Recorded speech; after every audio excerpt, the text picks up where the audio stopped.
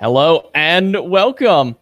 It's week number 2 here of the EUSCC, bringing you guys Smileyface and Donkeyhoof this time around. J-Mac and Alpha Jackal to bring you the cast. AJ, how you doing this week?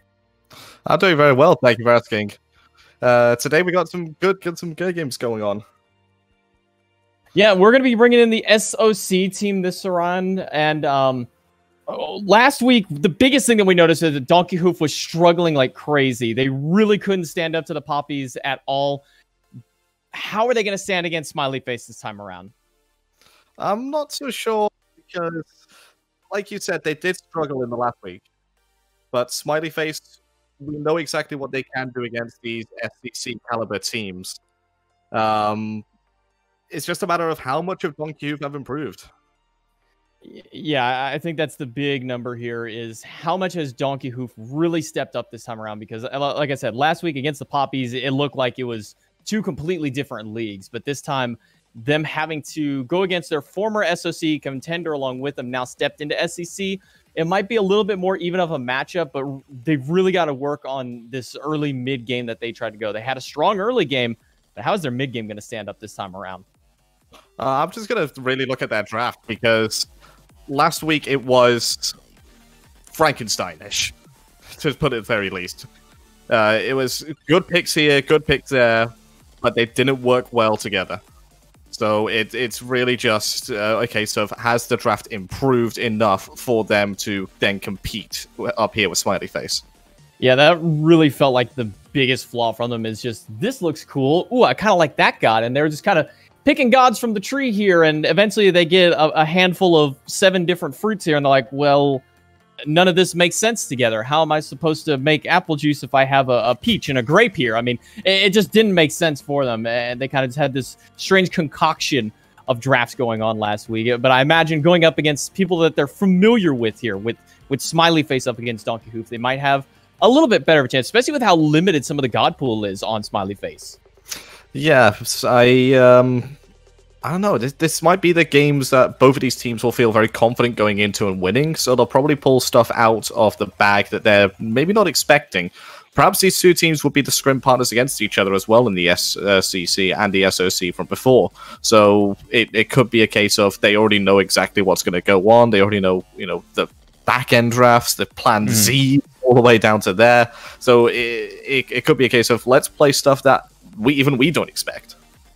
And you can already kind of see how from last week till now, you can see the shift in the picks and the bans. I mean, Ao Kwong has seen himself make his way onto this little graphic here, as well as Arachne. Even Chiron has stepped up into this little matchup here. So we're seeing a huge shift in the meta just from, end of phase 2, week 1 of phase 3, and now here into week number 2 for it. But the bans, not really uncommon for what we're seeing at the top end. Yamoja, Cthulhu, and Persephone, all some of the top played and top banned gods. No surprise to see them all taken away. I imagine Morrigan's going to be taken out as well. You can see her sitting at the top of the ban charts right next to Persephone and Cthulhu. Sobek's top pick, but not really been a top ban.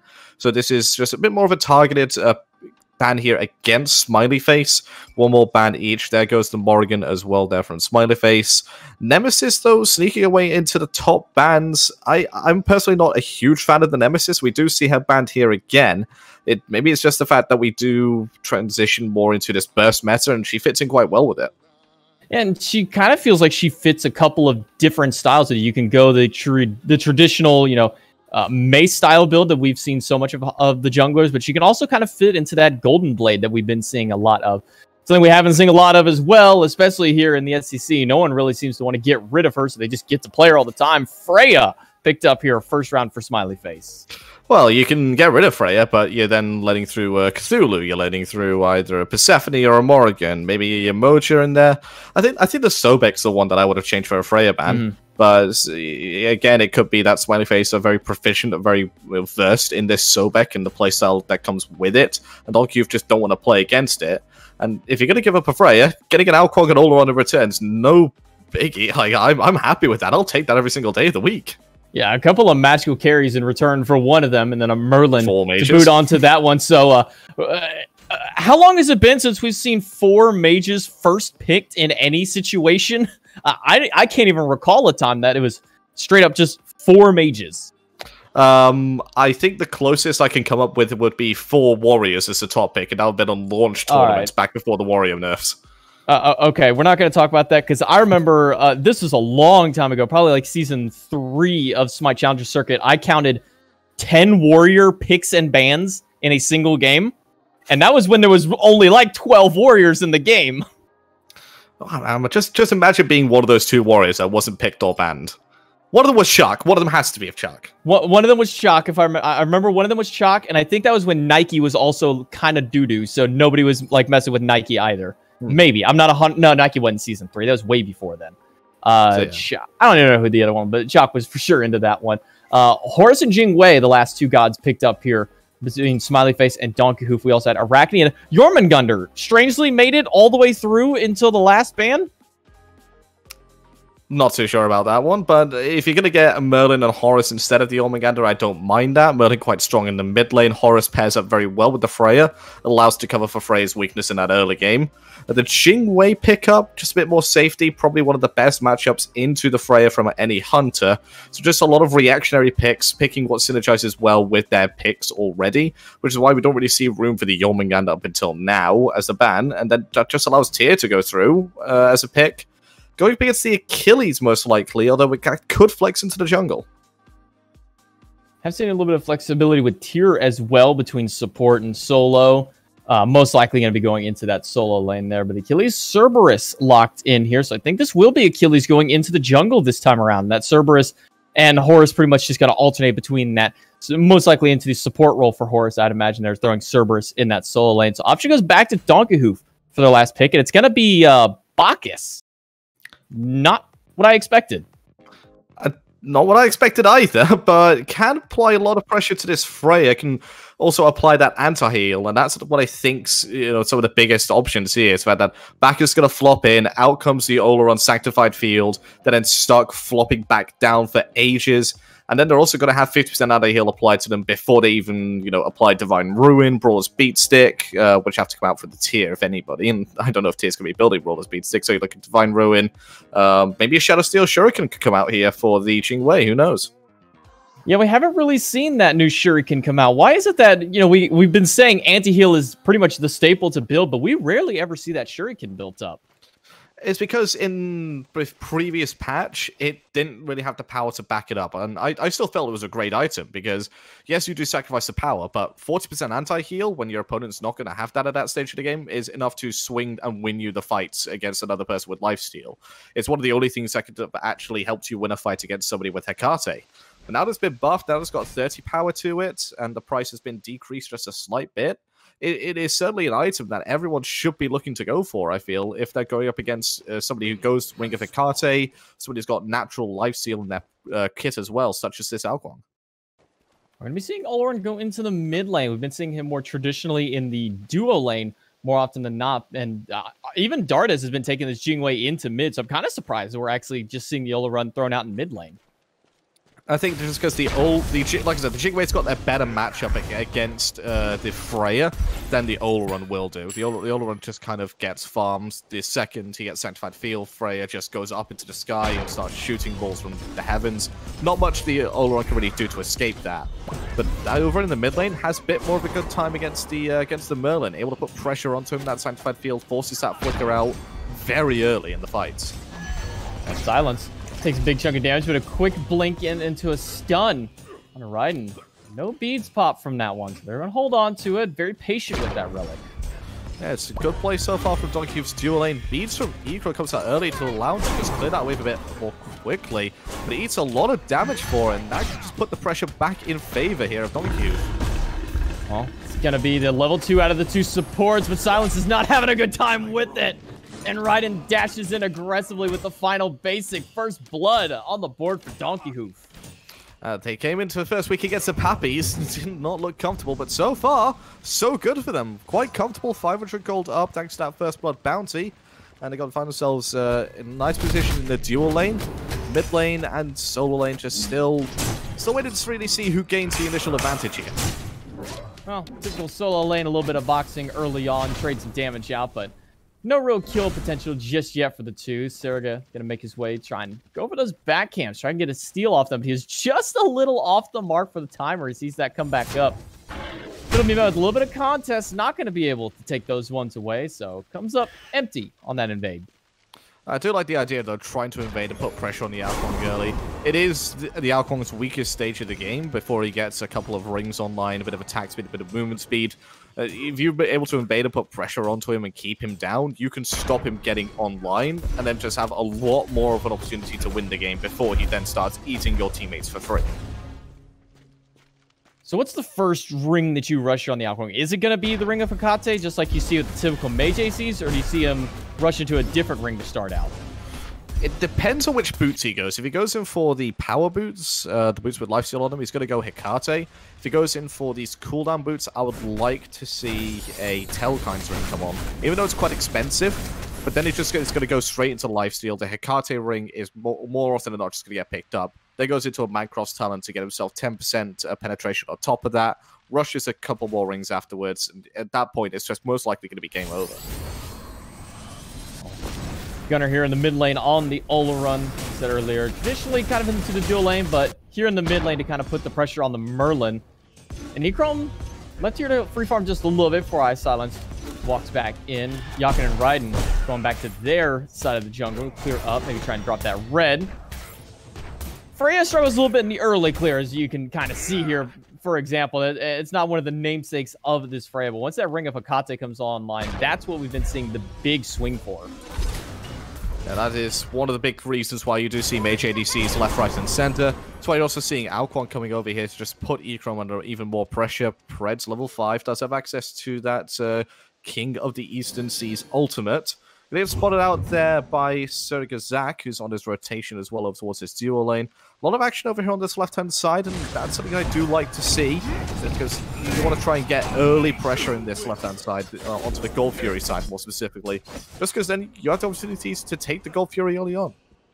You saw how quickly Echrome dipped out of there, dropped out, whichever way you want to go with it. There was a ward up on that top side right by the Alpha Harpy. It just faded away right after Preds had walked over it, so very quick on the trigger to walk away from that one. Great play by Echrome, keeps himself alive.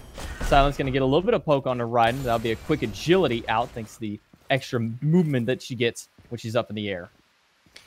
This is the matchup which I'm really going to be having a look at. It's Brot versus Gunter. Gunter was probably one of the, shining lights of Donkeyhoof in the last week. And he's going up against Brotz, and we don't have to tell you just how good Brotz is. He was the main reason that Smileyface were able to take games off of Belt Slap. The main reason that they actually do find themselves here into the SCC. That was on the back of his Vulcan. But now he's onto he's onto Merlin, a more traditional, high-tier mid laner over the Vulcan. How's he going to fare on this more, this pick that more teams will have more practice against? I mean, I imagine even at this level of play, every mid laner has to have some kind of Merlin in their god pool. It's just going to be a matter of when the team recognizes how good that Merlin is, what do you go to next? We know what Brotz goes into, but what is Gunter going to go into whenever the Merlin is away, when the magical ADCs are taken away from them? What is going to kind of be the answer in game number 2 for them? They're going to try and go for a blue buff invade here on the right-hand side. Ultimate out of Mogao sets up for the fatal strike, and through the skies comes Silence to help set up for the kill as well. Pred's low, no dash available, no beats either, and Mogao picks him up. 2 kills on the board for Smileyface. And that just comes out of a good pressure onto this blue buff. The early game invades are coming out strong here for Smileyface. Puts him back into the lead, even though it's only to the tune of about 300 gold. XP difference completely even. But so far you can see just how much pressure you have to put onto this Alquang jungle to stop him getting off to that early start. It's paid dividends here for Smileyface. Wow, look at the level difference in the hunters here. Whoa. Now Smileyface pushed a little bit far back. Echrome has a pretty big wave he has to deal with here, but wrapping around the pack side is Yakin looking for the knockup. Gonna get it. Gonna set up for the persistent gust, and the belch from Yakin will be enough to finalize the kill. Another one on the board for Donkeyhoof. I was wondering when Echrome was going to use his Valkyrie's Discretion, when he was going to use his Banish, when he was going to use Beads. They were all down. I had a look, and it's just, he doesn't have those tools available to him because Raiden's forced him out already. And that just comes from that level disparity. 2 levels down, gone to about a level and a half now, just because Raiden's had to back. And Ekrom did get some of that wave before he unfortunately died. But it is a good start from both teams here. Smileyface got their pressure over to this right-hand side, which you wouldn't really expect from a Guardian into a Warrior. But Donkeyhoof, they've pivoted over to this left-hand side and put their eggs back into Raiden. And honestly, not the worst player on the team to kind of put the eggs into that basket for. Ekrom going to get the whoop onto Raiden, but a quick turn around the Felts. He's going to force out the Valkyrie's discretion. Puts Raiden under half health. And now Silence has to back off and make sure that his carry can stay alive at the back end of it. Only the boots online for the time. Pred's going on to Mogao, but Pred's is at half health himself. You need to be careful, but he's got the backup of Donkeyhoof to make sure that Mogao forced all the way back towards their speed buff. Zergozek is again looking for the invader, gets it off successfully. Raiden not going to have access to that attack speed bonus from that purple buff. Meanwhile, Ekrom's going to get his picked up, so you never know, that could be the turn-in point that Chrome needs just to get himself to the point where he can clear wave without needing to use his pulse twice. Oh, I just had to watch his look like his back camp was stolen away by Preds. Another whoop onto Raiden, but he's going to have the agility. It's going to force it to the airstrike early on, but a beautiful predict out of through the skies. So Silence will find Ryan. He has the beads. One knockup is good to save his life for a little bit, but not for too much longer as Ekrom finds the final pulse shot. That prediction out of Silence. That was so good. And speaking of good, the defense over here on this right-hand side. No access to Assassin's Blessing, but they still managed to secure their blue buff. Mogao's playing this one lights out. I think it just comes down to the fact that he's got those tank boots online. It's really difficult for Preds to find anything going in this game. Not able to gank onto this solo lane, not able to gank onto the dual lane because it's pushed underneath the tower. Brod's just playing quite safe in the mid lane as well. And it's just getting invaded on 24/7 by Zergozek. Brod's level 11 on this Merlin. We're only barely 9 minutes in. He's hit that level 11 mark already in this mid lane. These mid laners honestly have just been left to free farm here, and everybody's focused so hard in this dual lane that the mid laners are just getting all the farm. Yeah, that's good for both of these teams, actually. I think I would favor Donkeyhoof a bit more if I was going to give mid lane farm to an Oleron versus a Merlin. I just think the Oleron's going to have a bit more of an impact in this game thanks to that Sanctified Field. You know, Jokin's going to get erased here. Ekrom going to go to that Valkyrie's discretion. 2 shots is all it takes. And what was a difficult position for Ekrom to be in, he's caught back up. 2 kills to the good. Yeah, he has completely shook off the dive that happened to him earlier on under his tier 1, because now he's got 2 kills up on the board for himself and 1 step closer to finishing up that Ring of Akate. And then who in reality is going to try and stand up to a Freya at that point? No one, apart from another Freya who's even more ahead. So we're just going to get another Freya on the enemy team. We're going to somehow get some Morgan shenanigans to... I mean, I know she was banned here, but Gold Fury started up by Smileyface, and, well, they have a Merlin and a Freya, so that one's going to go down very, very quickly. No chance to respond out of Donkeyhoof on that one. No, I'll say we're just going to go and have it as casual or blind pick instead. Just have everybody pick Freya. Yeah, that'd be hype. Can we get a 10 Freya game and just see what happens? I'd like to see that at some point. That could be a game mode at some point. You know, one of those match of the days. Oh yeah, or it could be like at the invitation, like one of the pro invitationals where they do like the silly game mode kind of thing. That'd be one. You know, the all pick, everybody's just Freya. Oh yeah, I like that. I remember the one that they did on the Clash map where they all had to pick mages. Oh god, don't remind me of that one. I think the worst one was when they were doing, you know, the assault match where they had to do all pick assault, and one team was like, you know what, we're just gonna play hell because hell's a fun thing. Speaking of fun, we're experiencing all 4 levels of fun going up against Idle Silence on the Horus, utilizing the full rotation of his kit. I was born in the dankest of streams. Hello and welcome back. Sorry about that. We had to make sure that the hamsters were all running in the wheels in the back, and unfortunately one of them had to take a little bit of a water break, but we're back. Bringing you guys the action here. Still same old game. We haven't lost any new action onto it. 5-2 still reads the scoreboard here for Smileyface and Donkeyhoof. They bring it right back into you. Iceland is going to go aggressive to go straight away. Out comes the Sanctified Field. Iceland is going to be trapped in that with no CC immunity to boot. Does get away. Preds is looking for the execute. Does manage to find it, but almost dies because of Ekrom's basic action before he goes into the sky. Looking aggressive once more. Zergozek's next on the list. A double kill for the Alkwong. Raiden picks up the 3rd, and Donkeyhoof put back to 5-5. Thanks to a beautiful team fight. And that Sanctified Field's putting in immense work for the side of Donkeyhoof, and Echrome has to turn and burn onto Yakin, and he's doing a pretty damn good job of it as he takes it out of takes out three-quarter of his health, but unfortunately he loses the rest of his health bar to the CC chain out of Bevy Monster. That'll be a 4-for-0 swing for Donkeyhoof. That was such a clean CC chain there onto the fray. Just waiting for the beads to go away. Yakin flops. Then the second the flop just goes all the way back down, Bevy Monster then goes in for the Fearless. Preds finishes it off with the kill. Great team fight overall there from Donkeyhoof, nets them all the way up to 6 kills. Unfortunately, they couldn't get anything else off of that play because the Gold Fury was still down. Tier 1 tower on the left-hand side living on a prayer over there. Mid lane Tier 1 still all done fine and dandy, so nothing really of value lost there for Smileyface except a bit of pride and the lead. Well, Silent's going to make sure that tower does not fall down for the moment. He'll stand by and hold on to that minion wave. Might hold it for Echrome. Might be the nice support, even though nobody holds the wave for the support. He might be the nice one to hold it for the carry. Mogao and Bevy just having a little bit of a fight for the totem still, as we still have at least one more spawn of it that they'll have to deal with. It looks like Mogao got the better end of that once able to get that little bit of a buff for his team. Yeah, but he is 2 levels down to Mogao on to the sorry, a level and a half now that he gets that extra bit of experience. But his rotation there was what made a big difference. Allowed him to pick up an extra kill, but it was all really the fight of Preds in that last engagement. Looks like they could be going for more here. Feeling their hooves a little bit are Donkeyhoof, and just looking aggressive onto this mid lane. Gunter by himself isolated, and that's what Smileyface have realized here. They're going to go straight for this mid lane mage. I was going to say mid lane hunter mage. And looks like the execute's going to come out. Sergey Zek picks up the kill. Going to be traded out in time for Preds. Immediately, that final strike body blocked out by Preds, so he'll fall very quickly. Brod's going to use the arcane a little early, so he's not going to be able to pull back Bevy. Blinking from Mogao is going to get the slow on with the breath and picking up 1 with the ultimate. The stun not going to be on the mark for 1, but from the other side, so pick it up with Preds. Grabs Brod's out of the tower with the execute, diving down into the mid tier 2 tower, looking for silence, but he's taking a little bit more poke than he bargained for, down to a quarter health himself. The rest of the team back the way, but it went for 2 in favor of Donkeyhoof. Donkeyhoof playing extremely well as a coordinated team here, coordinated 5-man.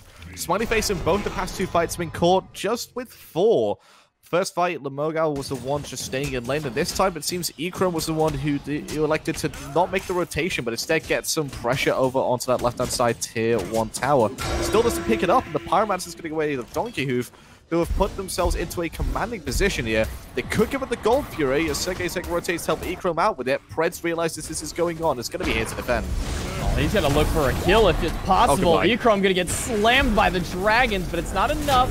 And with his stealth down, it'll be enough to force them away and get the objective for Donkeyhoof instead. So Primal Fury goes the way of the red squad. A great play out of Preds. Fantastic play so far from out of the jungler, who's really turned the tide of this game. At a bit of a shaky start, wasn't able to get anything really going. But once those team fights have started to happen in the jungle rather than in the lane, once Freya has had to push a bit further outside of the safety zone, and once he's able to wrap around the back of these team fights, he's been playing lights out. I mean, you can just see from start to finish of this play, going into the stealth, without even being caught onto a ward, nobody knows that he's there, and he just sneaks right around the back. By the time they even recognize he's there, Echrome is already at, 10% health, and quickly turn around and take the objective away. Yeah, unfortunately, Preds didn't have access to his purification beads, otherwise I'm sure he's going to pop them just to land back down as quickly as possible and take out Echrome before he's able to get into the sky with the Valkyrie's discretion. But the shell coming out from Echrome, yeah, it's a triple shell here from Smileyface. You don't usually see this, but Freya, the ADC, has picked up a magical shell here. It's just mainly because those 2 extra block stacks that you get from upgrading it go up against this triple basic attack composition, who, as you can see, can shred objectives quite easily. Fire Giant already on to half. It's only 16.5 minutes in, and they're going for it. Mogao jumping into the back. Quick ultimate. He's going to get the beads out of range and force everybody off of the Fire Giant. Airstrike out of range as he's trying to close some kind of distance get away. Sergey going to get the ultimate out just to get away, but jukes out Bevy, who's unable to hit him with the Lawbringer. Frost being chased down, but immediately turns around. 1 shell is going to keep them alive as Preds falls. Bevy pushes 2 back.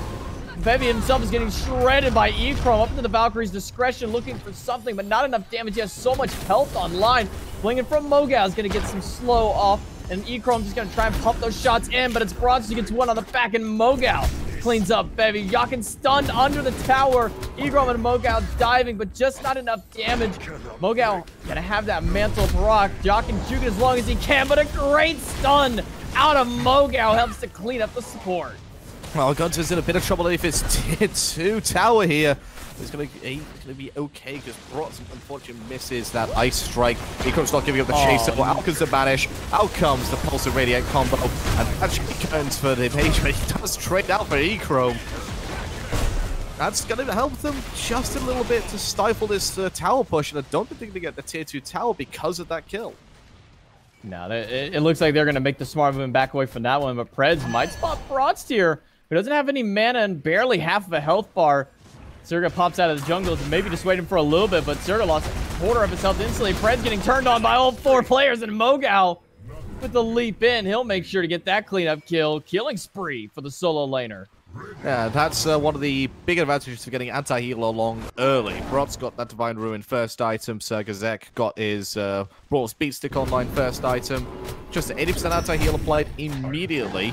Then here comes Mogao just to steal a bit more from you before that's even applied. So Fred's not able to heal whatsoever in that fight, and it just gets erased because of it. Yeah, that's kind of one of the namesakes. Kind of not nearly to the same extremity that an Anubis is, but Alquang very dependent on that lifesteal once he gets it online. I mean, if he can't heal up, those dragons, yeah, they hit hard, but how is he going to stay alive during that time? Especially if he's got a Freya hitting him for 1,000 per basic, if he's got Merlin Void ticking on him consistently, if he's just been stunned out by the Achilles. It's a very different world here for the Alquang than when he was first released with this current kit. And, you know, the meta has changed significantly. New items have come out for him, which have helped him, you know, rise in the ranks to be one of the most feared junglers out there right now. But there are ways around him, and this is, you know, a good demonstration of the fact that not all the top tiers are as invincible as they seem. I think the big staple to that, as you mentioned earlier, was the anti-heal that's online. 2 forms of major anti-heal, 80% just between the mid and jungle. And that doesn't even count Cerberus passive. That doesn't count any other potential anti-heal that gets picked up later on, like a Pestilence or a Contagion.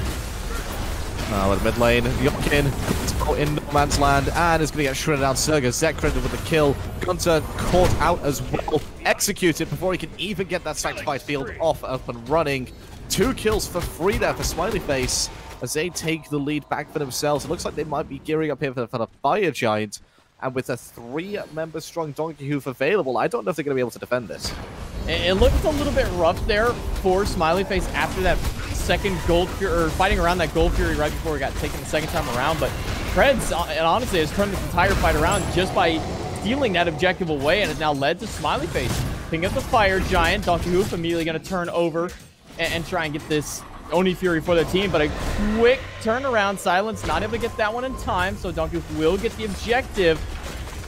But who's going to make it out as Bevy pushes 1 against the wall? Doesn't have his dashes, but does have the ultimate, so Bevy makes it out. Looks like everyone at Donkeyhoof will get out, but they trade a Fury for a Fire Giant. Is that really worth it? Potentially more here as your 2 tower under stress. Well, I don't think they were going to be able to defend that Fire Giant regardless if they went over there or not. So I think getting the Gold Fury is what they really was the best play they could have done at that point. They're going to lose the tier 2, but Preds might be able to get the tier 2 over here in trade. But they do trade out as best as they can in this situation. And they're not going to get punished for the fact that they do, you know, get that Fury. They do get the tier 2 tower on the left-hand side, and it's up to Smileyface now to find these objectives where they don't get it returned onto them. You can see over onto the solo lane side, Raiden is going to make sure to push up 1 Oni wave. The other one's pushing up or already taken out in mid, so there's really not much to be gained from it. Just Fire Giant as a net positive for the side of Smileyface. All 5 members still with it around their waist and looking potential push up here into the mid lane. Silence finds Bevy with the knock up, but I mean, Bevy has health to spare, health for days. I mean, I thought the movement speed HP build was gone, but apparently it's still here to stick around. It's still here, just not as prevalent as it used to be because of the fact that it no longer gives you as much movement speed, and it did nerf the health just a slight bit. Instead, left-hand side, Preds again looking to split push. I thought he was playing Aokwang, not Loki. I mean, it's just magical Loki that's not a tank. I was going to say just magical Loki, but that's Kabrakan in this instance for it. But Pyromancer taken by Smileyface. So far, only one tower has been taken with this objective. So I haven't gotten a ton of value off it yet. And really, that tower was just a trade-for-trade tower more than anything else. So we call it a net Pyromancer at this point for him. Looks like they're going to look to push down even more, though. Tier 2 on the right-hand side is their next calling card. And looks like Donkeyhoof are going to let this one go again. Unless he can scrounge up the members as quickly as possible. Raiden going to back to base. Going to fly in next to that Jingwei's passive. Rapid reincarnation. Really helpful there for the Hunter. Pred still floating around this jungle, looking to just try and get the wraparound. But with the amount of wards put out here by Smileyface and Donkeyhoof combined, it's running through a minefield here. One of the hardest parts for Smileyface is who's going to do the major brunt of the objective damage, the tower damage more than anything. I mean, Ekron and Broad's both magical base, so they're not going to be hitting the tower very hard compared to having a traditional hunter like Raiden would be on the Jingwei, but they do manage to get both of the remaining tier 2 towers. So that's all towers stripped off the map for Donkeyhoof. Only the birds left alive to defend against the Titan. I think they'll be quite happy defending underneath the underneath those birds, thanks to the fact that they do have that all-around sanctified field. They found Mogao sleeping just a tiny bit, going to force out Mogao's ultimate, and also going to force out across the skies from Horus. So two big teamfight ultimates used there by Donkeyhoof, well, used by Smileyface, sorry, thanks to the aggression from Donkeyhoof. The one big thing I'm looking at here is the 4-level difference in the supports right now. I silence up over Yakin, and well, Yakin gonna go right back to the fountain. He'll have to wait a little bit longer before he can join the action. It's for a 5v4 here into the mid lane. Minions are on the way as well, so they'll be able to push straight up into this. I silence the front line for him, and Raiden and Gunter push so far back. Only Bevy's gonna have an option into here. He's gonna get a 3-man Fearless onto the back end, but he's already under a quarter health himself. Up into the sky is E-Chrome with the Valkyrie session, healing from basically nothing back to full, thanks to the lifesteal that he's built up for himself. And, well, right back onto the Phoenix they go, down to a quarter health. Perez has to use his beads to get out of the stun, and the mid lane Phoenix will fall. And this is... the thing that I notice in this game, it's just a difference of one thing.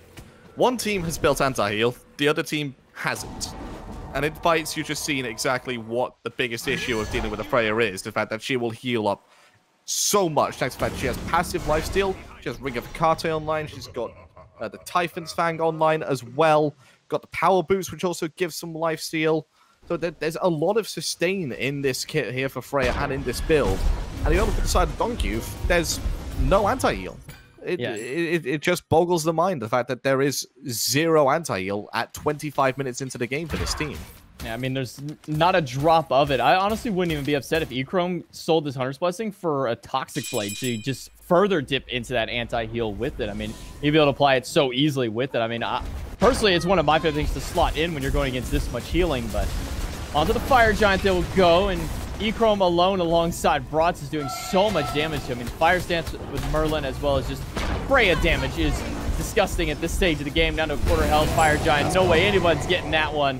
And Smileyface will pick up their second Fire Giant of the game. Might be looking for more. Dunk in, and the ultimate out of the support. Yakin is going to help with Preds to pick up one. Transformation into the Arcane Stance. Goes the Merlin. Brot's trying to heal for the rest of his team, but Raiden will quickly be sending one back to the base.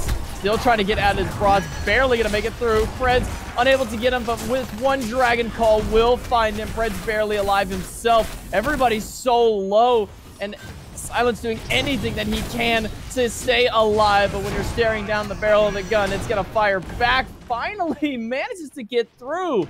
A great dash to the minions will spare his life, and back to the fountain he goes. Just, they get the Fire Giant, but they were still a bit too low to turn around to try and fight their Smileyface. And I lambasted Doggy for not having anti-healing. Well, the Fire Giant just gave it to them in spades there, and once more, Preds was allowed to rotate around the back and finish off the good work, the good engage from Yokin, who manages to leap in, gets a double ultimate off, one of which was on E-Chrome, and he was then target number 1. Get rid of the Freya, job complete from Preds. Who's next? Oh, it's going to be Brotz on the Merlin. I'm going to let Raiden deal with Sergazerk in the back. Look at this, Preds just casually walking around the back. They've goes into his invis. You just see, no one turns around to look at him. Ison is going up into that sky, but already Chrome's dead before he can land back down, and Sprots is almost taking the same fate. I mean, who needs anti when you can just 100-0 the carry in an instant? I mean, Preds, with that wraparound topped off the belly flop and the intoxicate out of the box, just meant that there was no chance for the Freya to get any healing, to get any kind of safety through. And I mean, you can see this man is living on 1 HP in a dream and continue to keep that push through. Preds really stepping up big for his team in these fights. 6-4-1 on the outcome. Not the flashiest scoreline, but it's one that, well, compared to the rest of his team, shows exactly who's making the plays in these fights. I think it is pretty clear that Preds has been the standout player here for Donkeyhoof in this game. Not to say that the rest of the members aren't playing well as well. They have been playing well as a team, as a unit, which is one of the big things which, you know, they didn't show last week. So it's big improvement so far here from Donkeyhoof, and that's all we can really ask for them so far. Yeah, coming into this game, that was kind of our big talking point, was how much has Donkeyhoof improved from week 1 to 2. Now, the difference also from 1 to 2 is they're going from the Poppies to their former SOC, you know, rivals and possible scrim partners at the SOC level, now both here in the SCC. So it's a huge world of difference, but Donkeyhoof have really shown improvement in just their play style from these last 2 weeks. Mid Phoenix is about to respawn, and I think Smileyface should look to play onto the fact that it has now just respawned. One person goes over to split push that objective, forces somebody over there to defend it, and you try and get a 4 versus 4 going on to the right-hand side. Looks like instead they're going to dip and leave that right-hand side Phoenix alone. Go for this weakened Phoenix as quickly as they can.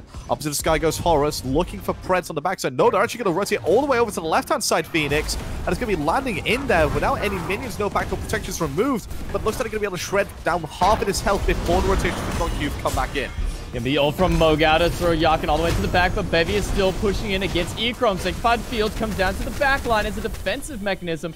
But everybody besides Zek is so healthy on the side of Smileyface. Meanwhile, much lower health bars for Donkeyhoof. They tried to go into that fight, but they got zoned out by Brat so early. Yakin with the belly flop into the belt to get some damage right in. Forced to Aegis just so he doesn't die to the Valkyrie's discretion, and Preds just gets shredded in the back. But they trade out and get Zerga. Hunter with the kill. But the left side Phoenix was the target, and that will fall down to Smileyface. They're going to flop it in again. Is Yokin looking to try and put the pressure onto Brot. Baby Monster goes in the back as well. Finds Echrome as his target, but unable to do the damage. Raiden, though, has the damage in spades, going after Brots as well, thanks to that extra movement speed coming out from the Atalanta's bow. Unable to get him just yet. One more base attack should do it. Over the walls, not going to find it is Gunter. So Brot's still living on the slither of health. Silence going to be the call here instead from Raiden and Bevy Monster as they decide to split targets. Brot gets his way back into the base, and I have no idea how much to survive. Silence sacrifices himself for it, but mid Phoenix still stands. Left-hand side Phoenix, the one furthest away from the Fire Giant, is the casualty instead. I mean, you talk about the 1 HP in a dream. That was Brod's there as he was trying to escape the clutches of Raiden and somehow managed to do so. The support of Mogao and Silence coming through, able to get their mid laner back to safety, get him back to the base. That's going to set up for Fire Giant. About 10 seconds left till it respawns. I doubt the name, but it seems really just going to jump the gun on it. They're going to want to make sure to get a couple of kills or start a fight there before anything else. We're here 30 minutes in. I mean, we're getting close to the end of the item builds and whatnot here. Still haven't seen Echrome sell that Hunter's Blessing yet. No, I think he's gonna have to look to sell it soon. Looks like it's going to be Donkeyhoof that starts up this objective, and they're shredding down this enhanced Fire Giant very quickly. Slow on the rotations here. Smileyface, as it looks like it's going to be secured here. Donkeyhoof did do indeed secure this, and Mogao leaps into that sanctified field. It's just lamb to the slaughter at that point, and Donkeyhoof going to run away with the tails between their legs, and Fire Giant on all 5 members. Preds, though, oh, a bit greedy going for that blue buff. Could be caught out here. Zek, Brots, and Echrome don't want anybody to get away with that Fire Giant. Unable to pull anybody back is Brots. Unable to slow person outside of Gunter there. And looks like they're going to get away with it.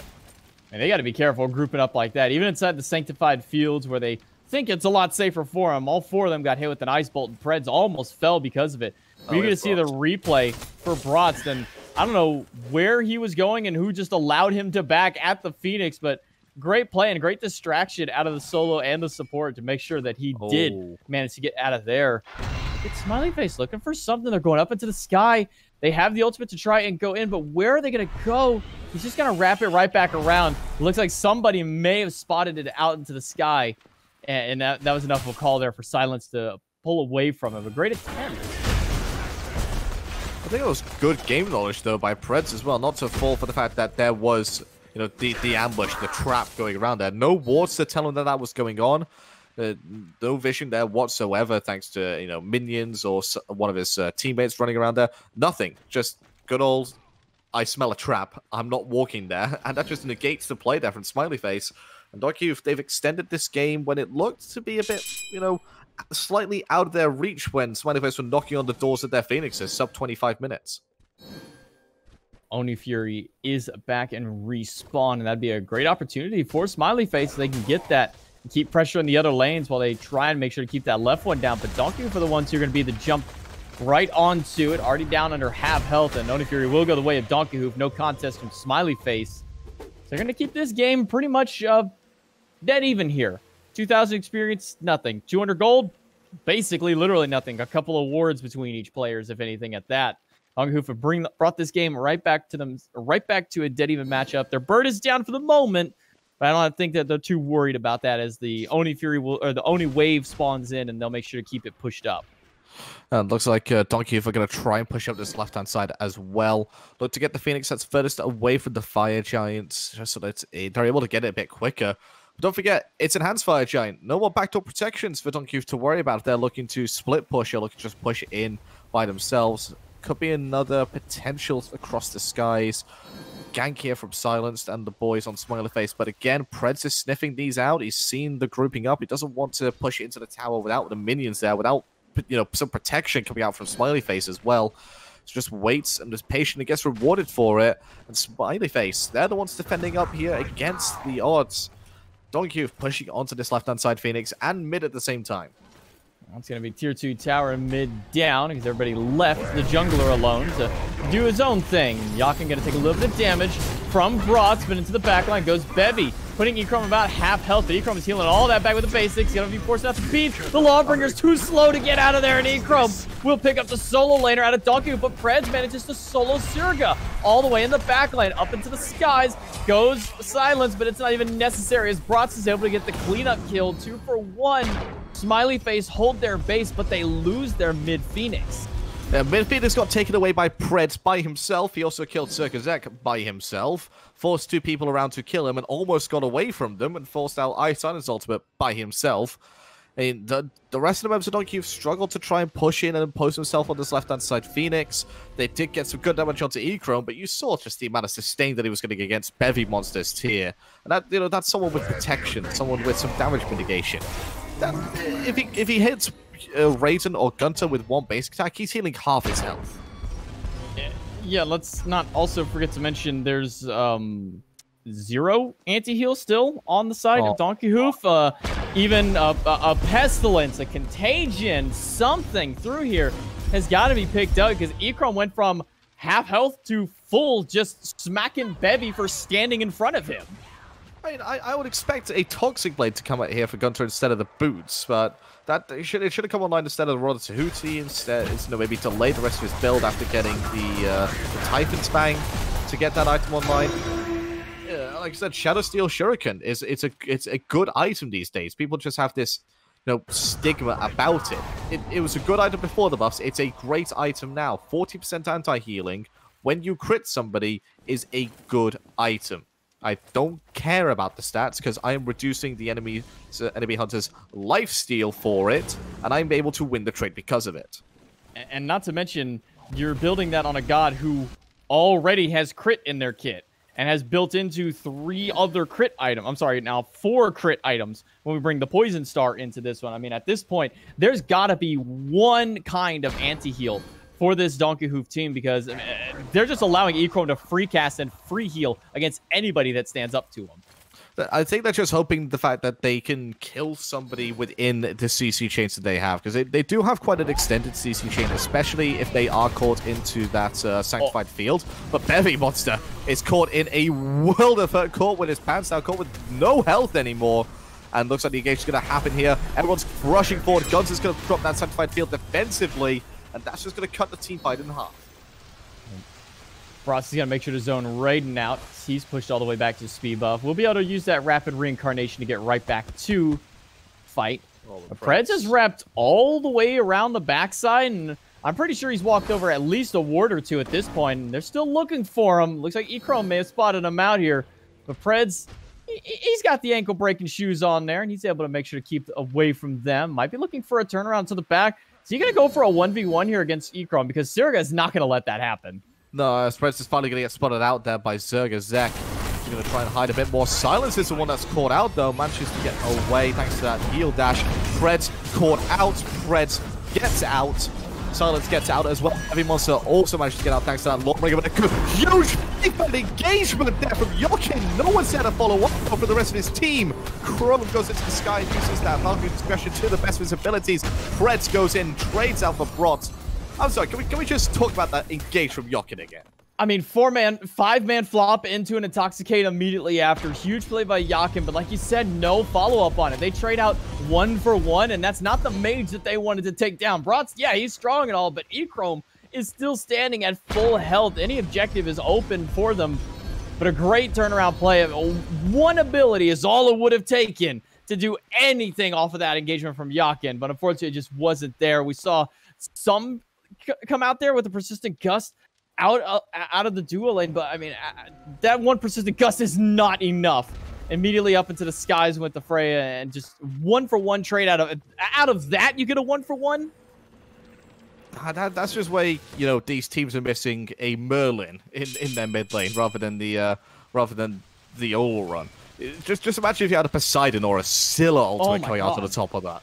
That would have been unbelievable. Smileyface get let off the hook there. Let off the hook by a half. And, you know, I'm not saying Allrun's a bad, but he's a fantastic mid laner. And, you know, for the strategy that Smileyface are going for, sorry, for the strategy that Donkeyhoof are going for, is probably one of the better picks they could have done. They probably are lamenting the fact that they don't have that big 1,500 damage ultimate or 1,500 damage ability that could come out from somebody when that sort of thing happens. I mean, you get a 5-man belly flop into Intoxicate, and all you're sitting there is asking, where's the Crush follow-up? Where's the I'm a Monster? Where's the Kraken? Where's literally anything? Unfortunately, like you said, they just have an Oleron on the backside. They just have a Jingwei for some follow-up onto it, and that's just not enough when you have an engagement like that out of Yakin. Probably you could put that one into a highlight reel for how beautifully executed that combo was for him, or maybe you could just put it on there for how poorly grouped up Smileyface was. In a normal fight, they all died there off of that. Normal fight, Preds is going to get caught up. Actually manages to find him, does Silas, and Silas is going to go through the skies, look to try to chase him. Zerga Zek is one of the people that follows with. Maybe on the other side, Brot's Bevy Monster, Echrome. Bevy Monster gets away thanks to that Allbringer. And looks like Preds also gets out from his little skirmish thanks to the backup from the rest of the members of Donkeyhoof. But has Smileyface forced Donkeyhoof out enough to start up this Fire Giant? They think so. Oh, they're going to try and go for it here. This will be their third one of the game. Down to a quarter health, and Merlin and the Frey are doing quite a bit of damage for it. Silence and Mogar are going to go to back to try and zone, but flopping in. Donkeyhoof steal it away with nothing. Yakin and Preds. Preds at half health, but Gunner takes down Eyes. Silence, and Echrome falls as well. Getting tossed up in the sky is Zerika, and on landing, thrown against the wall and back to the fountain. 2 kills for Gunter in the fight. Only 2 left with Smiley. I think they might be able to end here. Just right, stop chasing over on the right-hand side. Yeah, he's going to clear minis instead. Brot's caught out here by Yokin on this back. Is forced into that flicker. Look who's giving chase. It's Bevy Monster. Going to go for that fearless combo. And let's just try and get the kill onto this Merlin before he gets back to Fountain. Unable to do so. One more base attack should do it. He's running away from the Fountain, running away from the game. And Donkeyhoof behind for most of it. Lambasting for not going to get any anti-heal against the team. Come out on top. We asked you at the start, what has Donkeyhoof done to improve themselves from week 1 to week 2? And I would say it's they actually put a good team comp together this time around. And not only that, they were able to execute on that team comp. They come through struggling for the most part for the first half of the game, but really pulling it together at the end. And I think it was just a bit of... I don't know, it's a bit of a misplay on my end from Smileyface at the very end.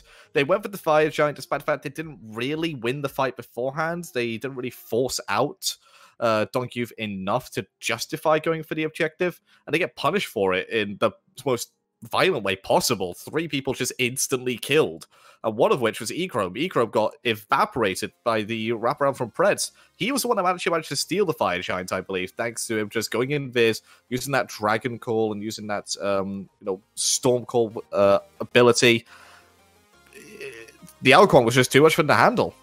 Yeah, I mean, when it came down to it at the end, they said, to hell with anti-heal, we'll just kill them instead. Echrome didn't even have a chance to get his damage off in that last fight. As soon as the fight began, Preds goes into the back line, turns and burns onto the carry instantly. I don't even think he had a chance to get the Valkyrie's discretion off with how much damage was dealt to him right there at the back end side of it. But Donkeyhoof, from the depths of hell, able to bring themselves in and take game number 1 here against Smileyface. Yeah, I think the MVP, though, for Donkeyhoof is Fire Giant, because they're the one. The Fire Giant was the one that actually applied the anti-heal to them. So, it just goes to show you don't necessarily have to. Just use the elements that the game gives you, and you can, find... Life will always find a way. Yeah, thanks to... That old famous quote. And, Donkeyhoof, they come up game 1. Can they close out the set, though, against Smileyface? I think it just comes down to whether they're able to replicate this game and can they find that slice of luck once more. Yeah, I think with a little bit stronger early game, they might be able to close it out into the second one a little bit quicker and a little bit smoother this time around, a little bit rough around the edges in that first game. We'll see if they're able to polish that one off as we go into a quick break before we start up game number 2. So stick around. We'll be back in just a few minutes. Welcome back to game number 2 here between Smileyface and Donkeyhoof in the European side of the SMITE Challenger circuit. J-Mac and Alpha Jackal here once again to bring you the action. And Donkeyhoof, week number 1, I looked at Donkeyhoof and I just went, this is going to be a really rough phase for them. But after that first game, AJ, I'm rather impressed with the turnaround they've made. I'm impressed with their resilience. I'm impressed with the improvements that they made in between weeks 1 and 2.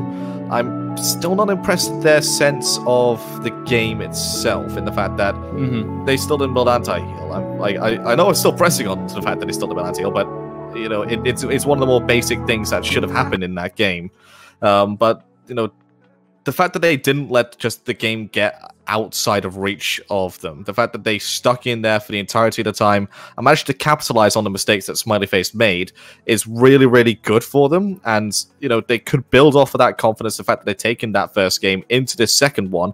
I like to try and, continue, with the momentum.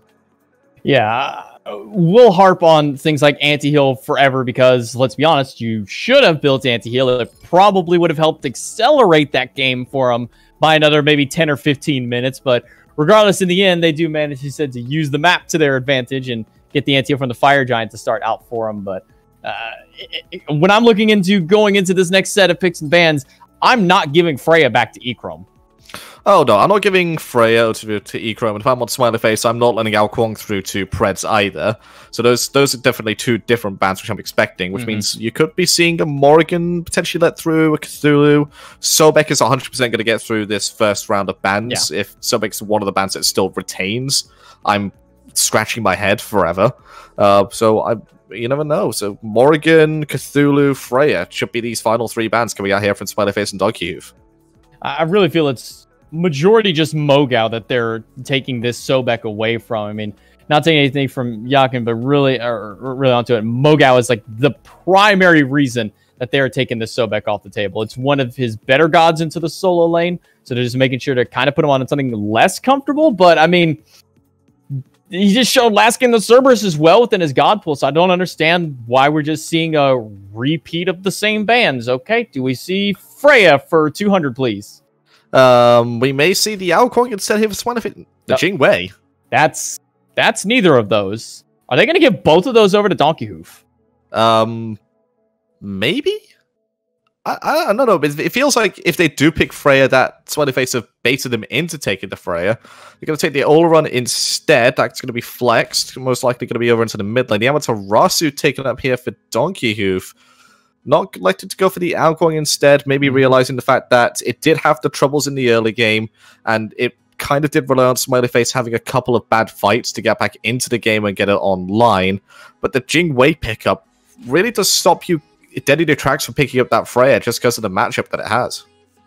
Smileyface going for something a little more early oriented as they pick up this Bakasura and a Xing Shen to round out the first phase of their picks. Not the gods we were expecting to see this time around. Freya still left open if Donkeyhoof want to go for the double magic ADC. Instead, they'll lock the Ao Kuang to put that one back into Pred's hands. The Ao Kuang coming out knows exactly what it's going up against with the Bakasura. That cripple field could prove, a bit of an issue for the Ao Kuang. But what's more of an issue is the fact that Bakasura is the premier early game snowballing. I'm going to eat all your farm jungler, and Ao Kuang wants to chill out and relax for the first 5-10 minutes. Bakasura's not going to let him do that. The Xing Chen damage over time from his Furious Roar is going to be an issue for the Ao Kuang as well. But much better engage so far here from Smileyface. I do imagine the Xing Chen's going to go over to the solo lane once again. And they could pick up the Horus just for that dual lane synergy. But again, it could be another flex here. Can we talk about the hardcore respect thrown to Bratz here with a Vulcan and a Merlin ban in the second phase by Donkeyhoof? Oh yeah, that they were not pleased with the fact that he was playing Merlin, and they don't want him to pick up his signature Vulcan as well. Hu Yi going to be the choice here for Donkeyhoof. Again, it could be flexed into the mid lane, but most likely going to go into that ADC position. Kumbhakana, we have seen him solo lane, but that was from the Pappies. Do Smileyface elect to take up that strategy as well? It was one of the big reasons that the Pappies were able to win games against Beltslap in that second split finals. So it could be a strat that teams have them practice out consistently. I see a Kumbhakarna's team, and I see that as Mogao playing on that team. I'm immediately thinking that this Kumbhakarna is going into solo lane for Smileyface and throwing Xing Chen over into support. One of my biggest gripes of Smileyface was they're somewhat more limited god pool. It's kind of the same on Donkeyhoof. Both these teams have a little bit smaller of a god pool than other teams.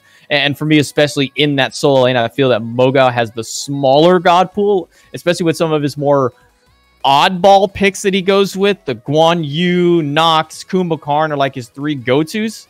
So seeing the Kumbhakarn here, I imagine that has to go over to Mogao. I'm actually just going to go to Mogao as well. We'll have to find out when we get into game. But small god pool, have you met Mogao? It's one of the most diverse god pools out there. He will play literally anything in the solo lane, and he will look to try and make it work. That's because what Mogao does. Well, that's fair. We do see him going on to the Kumbhakarn, one of his premier into the solo. We also know that he has a very prominent Hades. I mean, I would like to see the Hades pop out at some point. I mean, that's the one that I knew him from. But coming into the Kumbhakarn, giving a little bit of tankiness, and most importantly, a lot of CC in this composition with that one god. Oh yeah, lots of control coming out here from Smileyface, more so than the last game, and they also have good follow-up to it as well. Don't have the Freya, they don't have the Merlin, but instead they've gone for the Jing Wei. Bit safer in that ADC position, a bit more early game in that ADC position. And Bratz on his mid lane, Agni. God, we haven't seen him play just yet. I wonder how he's going to play and pilot this one. Does particularly do well into into the Ola run, but can have a good matchup into this Ao Kuang thanks to the fact that he does have that damage over time. Just reveals and stops him from having that stealth against him. It has decent level 1, level 2 clear as well. In comparison with the Yola, it's going to be about even onto it. So Bratz, he'll have no problem here into this mid lane. He won't have to worry about too much as the Sagni. He'll have a lot of safety once that dash is online, as well as the stun available with that Noxious Fumes. And dual lane going about as you expected it to. ADCs just battling out with each other, looking for some clear where they can. Well, looks like the pressure is going to go the way of the team with the Xing Chen. It's pretty much almost expected that Xing Chen will get the pressure in the early game, thanks to the fact that he can reduce the enemy's basic attack by 50%, thanks to that Furious Roar. He's going to go immediately for the blink, double a knockup, but single man root, and Raiden's going to eat quite a bit of poke there. It looks like it's going to be returned in kind unless the persistent gust stops it. You see the immediate turnaround as to what happens when a Khepri decides to grab somebody when Jingwei's on the enemy team. Just quickly knocked him up and pulled him out of that abduct immediately through. And you can see it displayed one more time there. Just great heads-up play by Ikram to make sure that Silence doesn't get yanked too far back. I wish I was just watching a replay just then, because that looked like the exact same positioning that happened in last time. And another thing that we did get to see there was a quick jungle steal by Serga. He stole that one Harpy, and that's the power Bakasura has early. He just walks over, eats the Harpy, and he's gone. No problem. I mean, that's just what this god has to offer. You lose out on so much potential farm. Silence going to get pulled back just a little bit, but immediately let go. Both these dual lanes go right back into the wave and fit out no problem with themselves. Yakin gonna take a little bit of poke here from E-Chrome and Silence. They trade blows. Yakin kind of getting the worst end of it. But yeah, just the fact that you can eat the enemy team's mid Harpy for free. It's just one of the big reasons why Bakasura is one of the, if not the top jungle pick right now, alongside the Alcon, the Arachne, the Nemesis. It's a very weird meta when you have those four as your top junglers, when you're used to seeing the Thors, you're used to seeing, you know, the Hebos from time to time coming out from the jungle, the Humbats as well. No, it's Arachne. They got that. A lot of people lambast as being one of the worst of the game. It's actually one of the best. Yeah, we're in a strange meta now where it's Bakasura, Nemesis, Arachne are the top junglers that are being picked, and you can throw Alkwang into that one though.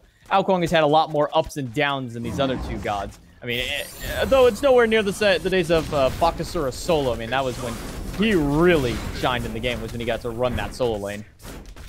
Oh, I remember Bakasura versus Osiris pretty much every single match, and that's what it was every single match in the solo lane of the World Championship was, oh, it's Bakasura versus Osiris yet again, and that was some fun times. A lot of danger in that solo lane, a lot of kills happened 1 versus 1.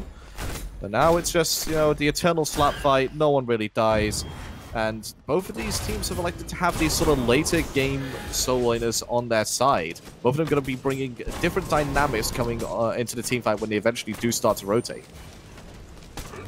Fred's trying to make a rotation here, but quickly back to the tower side of Smileyface will go. So Preds didn't get any relics out of it, just forced them back under the tower and allowed for a little bit of pressure here for Rain and Yakin to clear out this Alpha Harpy.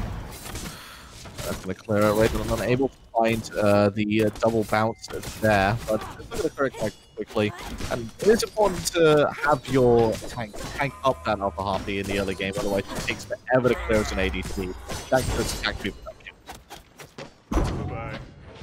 Mogao just hitting level 6 here into the solo lane, and not very often he's going to be able to take a totem away from an Amaterasu. Even though her early clear isn't very strong, it's quite a bit stronger than a Kumbhakarn's early when it comes to that solo lane. Oh yeah, there's no real reason that the Kumbhakana should take the early totem. Maybe the mid-game totem. Not really going to want to use that CCB ultimate early on. He's just going to want to use it, you know, for damage, just like that. Bratz is going to want to use his ults for damage as well. Those free bombs that come through out of the Agni once he hits level 5. Didn't cost him anything to cast them, just about a 20-second cooldown once those ones come through. And if he wants to reduce it even further by CDR, give him more and more bombs, I mean, more power to the man for it. But Agni known for his very early and honestly really strong poke once those bombs are online. He's just allowed to use your bomb once, then get the stun off. Pred's managed to get the solo kill onto Lomogao. Bit of a casting chest there for myself. Said he doesn't want to use that CC immunity ult as a CC immunity in the other game. Just wants to use it for poke and gets punished because it's on cooldown. Well casted there, AJ. Well, they go up for the damage boots on the Kumbhakarn, so want a little bit more power into it. And a little bit of lifesteal for what it's worth. Not really going to get much out of much lifesteal out of that as a Kumbhakarn solo, but I'm surprised we're not seeing him rush immediately into the Chronos Pendant. I've seen that quite a few times out of these solo lane Guardians at Amoga, where he rushes a Chronos Pendant for that extra CDR, but this time opting to go into one of the hides. Yeah, you can see the kill just happens over here. Executed, eats right through that passive, and Preds gets out scot-free. One of the big changes that did happen is the fact that it now just goes through making it plan down straight away. Get rooted, dash away, finish free, and ADC is stacking up their Hunter's Blessing. Hunter's Blessing to finish first for both of these teams, and both of them looking to stack up the Devourer's Gauntlets as well, rather than looking for the boots. Tells me that these ADCs are happy to sit on an island for the next 5 minutes.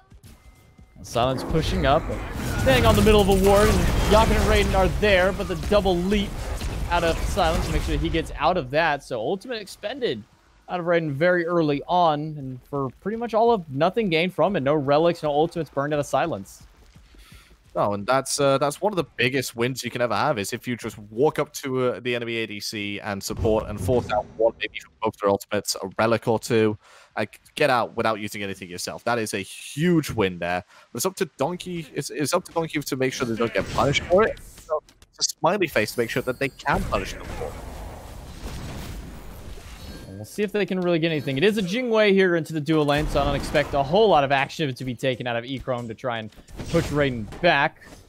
For the time being, having that ultimate off cooldown means there could be a rotation from Siriga if he wanted to slow him down. But for the time being, they'll just clear the Oracle Harpies, and Silence will make his way back to duo. Pred's making his way over.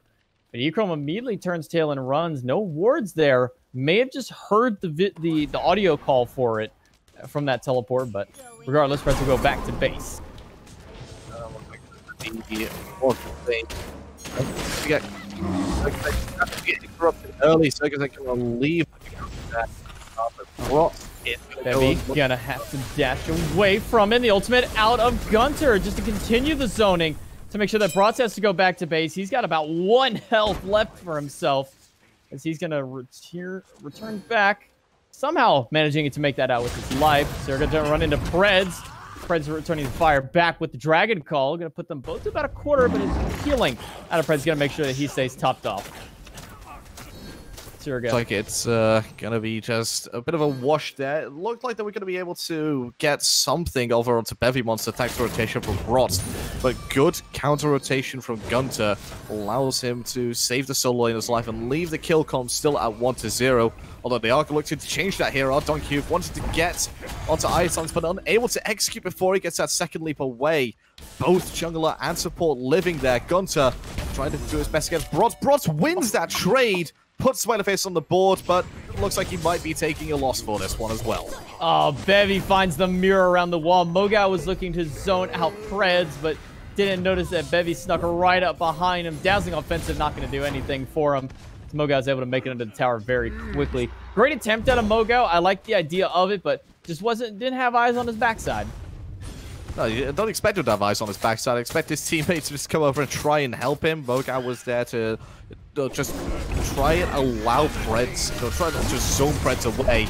But the washing machine comes out. Preds gets out of there as quickly as he can. Yoki could be the first one to die in this fight. He is indeed. Bevy Monster gets rooted. The dash is blocked off. Now the Med as well interrupted immediately. Looks like they're trying to kill this Amaterasu. Meanwhile, on the backside, Sergazek looking for Preds, looking for the Alquang, the more valuable target. Doesn't able to pick him up. Bevy Monster one basic attack away. Silence cleans that one up as Smileyface put themselves 3-2 in the lead.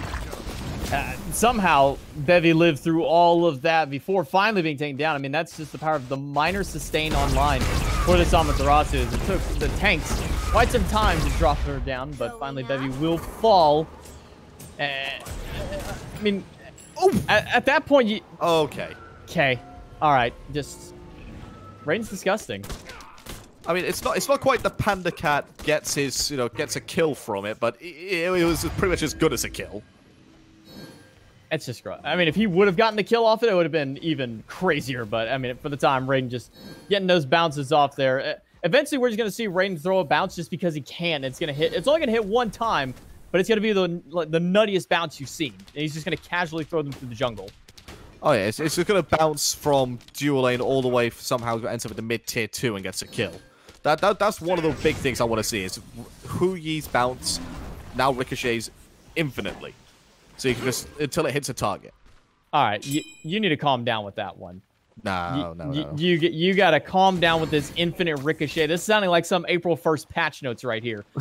You're a little late for that one, or maybe you're a little early for the next one. Keep in mind for that point, but for the time being, I'll keep my regular ricochets, and Prez will keep getting thrown against the wall, and dead before he even hits the ground. Bevy gets thrown right into the hands of Bratz, and Mogao will clean up the kill. Two quick ones for Smileyface as they pull themselves back into the lead here, 5-2 over Donkeyhoof. Great team play displayed here by Smileyface, and Donkeyhoof just don't have the answer to it. This change up to the Xing Chen in this draft has really paid dividends for them. So they're going to go aggressive onto Gunter underneath this mid-tier 1 tower, but he's eating a load of damage for it thanks to the Sanctified Field. I wasn't able to trade out with the same basics. Gunter going to have his Beats Force, going to force out the Kepri revive as well. Raiden still has his Sunbreaker ultimate, and that's going to force the disengage from Smileyface. Quick beads out of Bratz as well. Make sure he gets out of the Suns and away from the Ricochet. So he'll be able to live through that engagement. You saw a quick beads out of Gunter in that mid lane. As soon as the stun hit, he thought there was something to follow up. But Bratz just baiting the relic out and the ultimate out of Yakin as well. Great play by the mid laner from Smileyface. And that's going to spell a bit more of a disaster for Donkeyhoof, as Gunter's probably going to be the next target from this Blink Whirlwind Rage of Steel come out from iSilence, which so far we've seen 2 of them come out and 2 of them have ended up with at least 2 kills going in the way of Smileyface. So 2 kills and 2 assists for the support there on the order side. And he's, like I said, the switch up to the Xing Chen has really been a detriment, a thorn in the side here for Donkeyhoof in this early game. It just, will it continue into this mid game? The Horus was great for Smileyface, but Silence is really putting in work on the Xing Chen. A world of difference it makes when you can press your ultimate button and immediately things start happening, as opposed to you having to kind of fly around a little bit, play, do a crossword while you're up in the sky waiting. And well, Bevy's gonna have to use their ultimate immediately, get away from Mogao and Zerga, as Zerga made that rotation through. Mogao really putting in some numbers here on this Kumakarn. 1-1-3 so far in this game. Well, most of the fights have happened over onto the solo side yet again. This has been a common theme through Smileyface's gameplay today. It's about that in game 1, they really wanted this blue buff. They really wanted the solo laner to die. Yokin going to be the first one up, thrown through that World Reration Steel. Going to get revived here, but it's a short-lived revive as Circuzek puts an end to him. Preds dives in, but eats most of his health in damage straight away. Bratz dashing in aggressively. Bevy Monster going to try and punish him for it. But the good meteor over the wall forces Preds back out. Zysolis gets out with a slither of health as well. There's not enough ranged poke on the side of Donkeyhoof in order to really punish him for that one. Bratz went straight into the front line and then just walked himself back out. I had a little bit of help making his way out of there. iSilence really putting in some work to keep him alive during that, as well as Mogao. But I mean, when you're Bratz at this stage of the game, we're only 14 minutes in. When you can dash aggressively into 3 players on Donkeyhoof and still walk away, it's starting to spell disaster here for Donkeyhoof early on. I mean, it's only a 2,000 gold lead, but that one little action spells numbers for this mid laner. Oh yeah, he's been putting in a shift here in this game. He's been set up quite well thanks to the control coming out for this double Guardian. And Circuzek as well, 2-0-2, the silent assassin so far. Not really spoken too much about this Bakasura outside of his early game potential to steal farm away from Donkeyhoof. But he's been turning up in these fights, he's been chomping down on the targets that he needs to be. And, that cripple field has proven, more detrimental to Bevy Monster than I thought it was going to be, rather than just go to be targeted on Preds. I mean, the one thing about the cripple field is if you have a leap, you go right over it. There's only one person on this team who can go right over that. I mean, I guess Preds, if he can get the teleport around it. But only Raiden can really deal with that ability. Bevy just has to either walk through it as slowly as possible, dreading every single second of it, or they have to find another path through. And Zerga has done so well in positioning that ultimate to cut off escape paths. And Zerga has also elected to go into a Toxic Blade as his third item of choice after the Golden Blade and after the attack speed boots. So he's just going to have that anti-heal online. Yokin going for a ride once again. It's been the Capri, been the target every single time in this fight. And Ikram knocks him down. The revive goes onto Gunter instead. So Zergazek's going to die in the backside for it. But Yokin is a bit too big to get the revive onto himself. Unfortunate play there for the Capri. The worst feeling in the world is a Kepler when your ult goes on the wrong person, because he wasn't trying to get that ult onto Raiden. He was trying to get that one onto himself. He wanted to make sure I live through this, or I bait out more things by forcing them to use this ability, or I just get out. Well, one thing he did manage to do was set up for the Gold Fury for Donkeyhoof, as everyone on Smileyface just kind of forgot the objective was there and forgot what they were going up against. So Donkeyhoof get a 16-minute Gold Fury. Yeah, they went, oh, we killed Yokin, we killed their tank. They can't do this Gold Fury. What do you mean it's down? Hello? What do you mean it's done already? Oh, yes, they have an Ao Kuang, a Hu Yi, and a Olron. Of course they're going to be able to do it very quickly. Bit of misplay there from Smileyface puts Donkeyhoof back into the lead in this game, but in gold. I'm not so sure in terms of experience, but gold is where it matters at this stage of the game. Experience comes into play just a little bit later. Experience actually is still in favor of Smileyface by 4,500. So honestly, I actually do think the Smileyface still have the lead here. You know, the gold difference is going back up to their favor as well, but the experience difference is a huge difference. Like, more than I expected this to be a stage of the game. Yeah, and at this stage, you know, pre-20, 30 minutes experience, yes, gold is nice to have a good lead on, but experience is the biggest one just because of base values alone. Nobody's level 20 yet, and nobody's evening out, really. You see a 2-level disparity in the dual lane for both of those players, and you see a level between the jungle, well, it was a level between the jungler, but a level in the solo lane between them. So you just see a little 1 and 2 level here, and that's just base values, base CC durations that are coming through for these different gods. Pyromancer going to be started up here by Smileyface. Donkeyhoof are in the area to stop this objective going down, but looks like it was just going to be all of it. Bevy Monster's dash is blocked, rooted in place, forced into that dazzling offensive. Preds around the back, they're looking for Brotz. Brotz going to force use his Aegis only on Zerga. Zeki is flicking it to help his mid lane, and help him he shall. Preds falls down as the first casualty in this fight. Out comes the Sanctified Field once more, just to create some distance between Gunter and the rest of the members of Smileyface, but the damage has already been done. Silence gonna get taken out by Red, who got a little too aggressive at going into the backline so aggressively. Bevy down to a quarter health, and the Scare's Blessing on top, just to make sure that Echrome doesn't finish him off too fast. Echrome not able to get the final bit of damage off, so Bevy will live, and they trade out 1 for 1, barely. 1 for 1 as Mogao is able to get out with about 90 health to his name after another great ricochet by Raiden. And for another one on the Siriga as he throws the mark for the Golden Crow. But another objective goes to Donkeyhoof. Yeah, I think Mogao would have still had his passive up, so he would have lived. But, well, I say would have lived. Would have just been put into a nice little bit of a sleep nap. It was up to Donkeyhoof whether we were able to take that passive away from him afterwards, but just living on the slither of health. Close call there for Smileyface, and Donkeyhoof put themselves again back into a position where they can snag the lead away from Smileyface, so they look for just yet another objective, yet another fight. They're keeping this game close, they're keeping this game in their grasp, and they're also keeping Echrome away from this purple buff.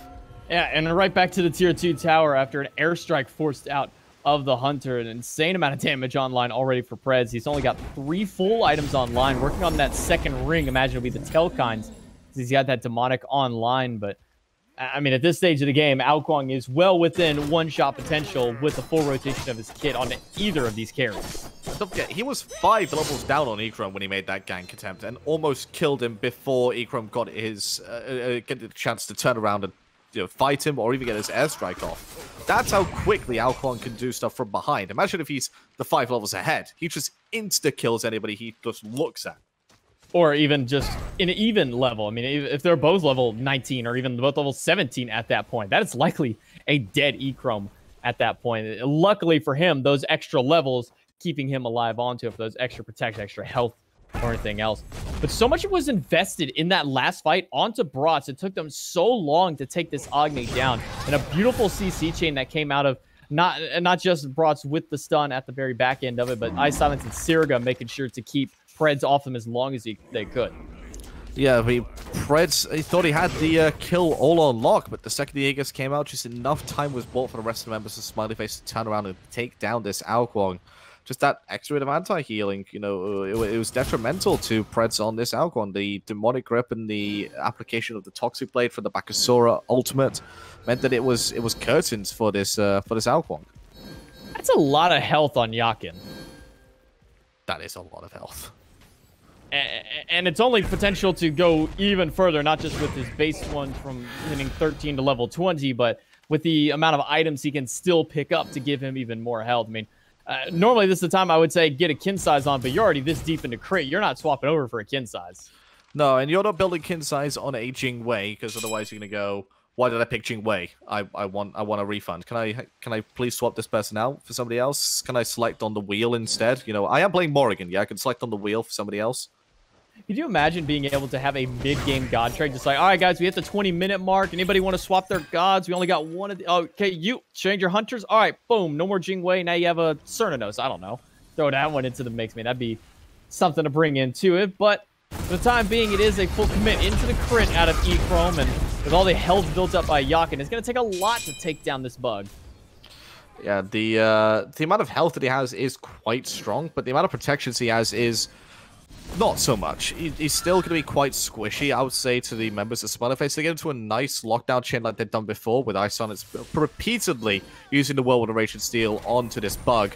Then it could spell curtains for him. Yoki's going to have his dash blocked there by the blink from Mogow. And you can see the health just melted away there thanks to the damage coming out from the members of Smileyface. In it goes Ice-Silence once more. Looking for that Whirlwind of Rage and Steel. Picks up nobody but a few minions. Looks to try and turn it onto this support. Great stun coming out of the back, but Ice-Silence is going to get eaten by Preds. Preds up into the sky, but Ecro managed to find one, and Yakin grabs Surga with the Rising Dawn on the backside of it. Preds with no mana and barely any health is trying to run away from Mogow and Mogow and Brods, but with the epic uppercut out of Mogow and one final shot on the bottom, and Brods able to help bring them down. Bevy and Raiden both get stunned out by this Agni, the bomb a little bit early out of Brods, and Raiden now on the way onto the back end side. Ecro picks him up with one more basic after the camp dies. And a quick 3-2 trade out for Smileyface. And they're going to look to get some objective pressure as well. Tier 2 tower going to be the call for Ecro. The rest of the members of Smileyface just push up that mid lane oh so slightly.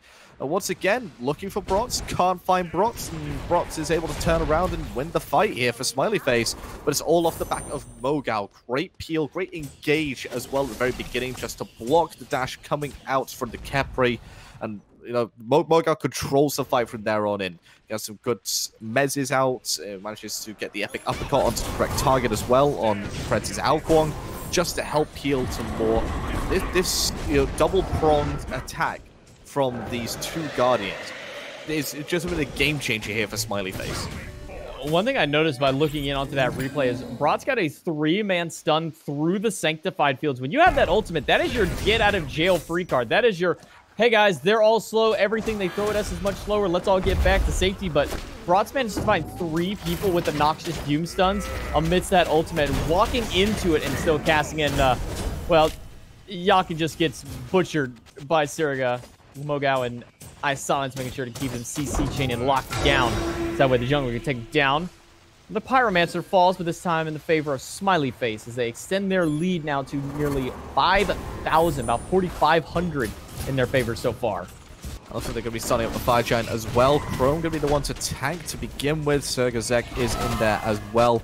Looks to just try and do as much damage as they can. Taking it down to a quarter health before they look to give it up. Bevy Monster using that dazzling offensive. Preds on the backside, and that's who they're really worried about. Gets stunned out, left on, and taken out. Echrome credited with that kill to put number 13 on the board. The Baker's dozen for Smileyface as they look to go for nicely cooked Fire Giant. 24 minutes into the game. And once again, the power of anti-heal comes in strong for it as a Toxic Blade and a Divine Ruin make it to where Preds got basically no health back despite dropping every single shot of the Dragon Call onto Siriga.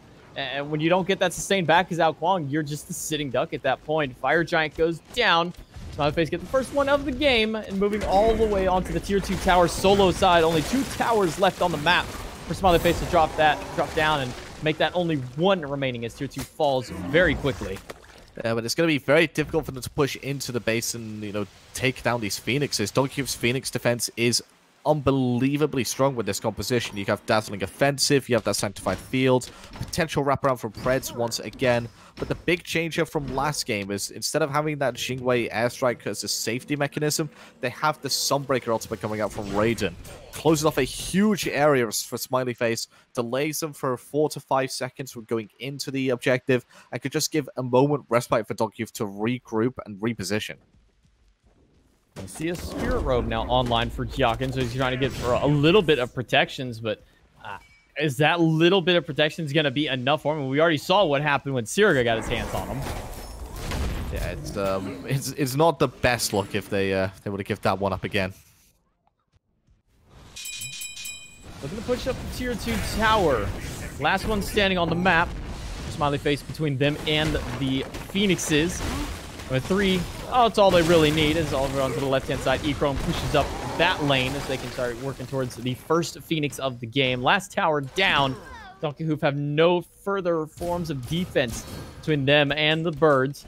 Echrome and Silence moved over to this left-hand side, and they're only going to be met with Raiden and Yakin as the rest of the team from Smileyface push towards the mid, but nobody's really dealing with the damage out of Echrome as he puts that bird down to under a quarter. Yakin going to get hit by that persistent gust before he can even get the dash through. Pred's going to put down a half health from the bombs out of Prox.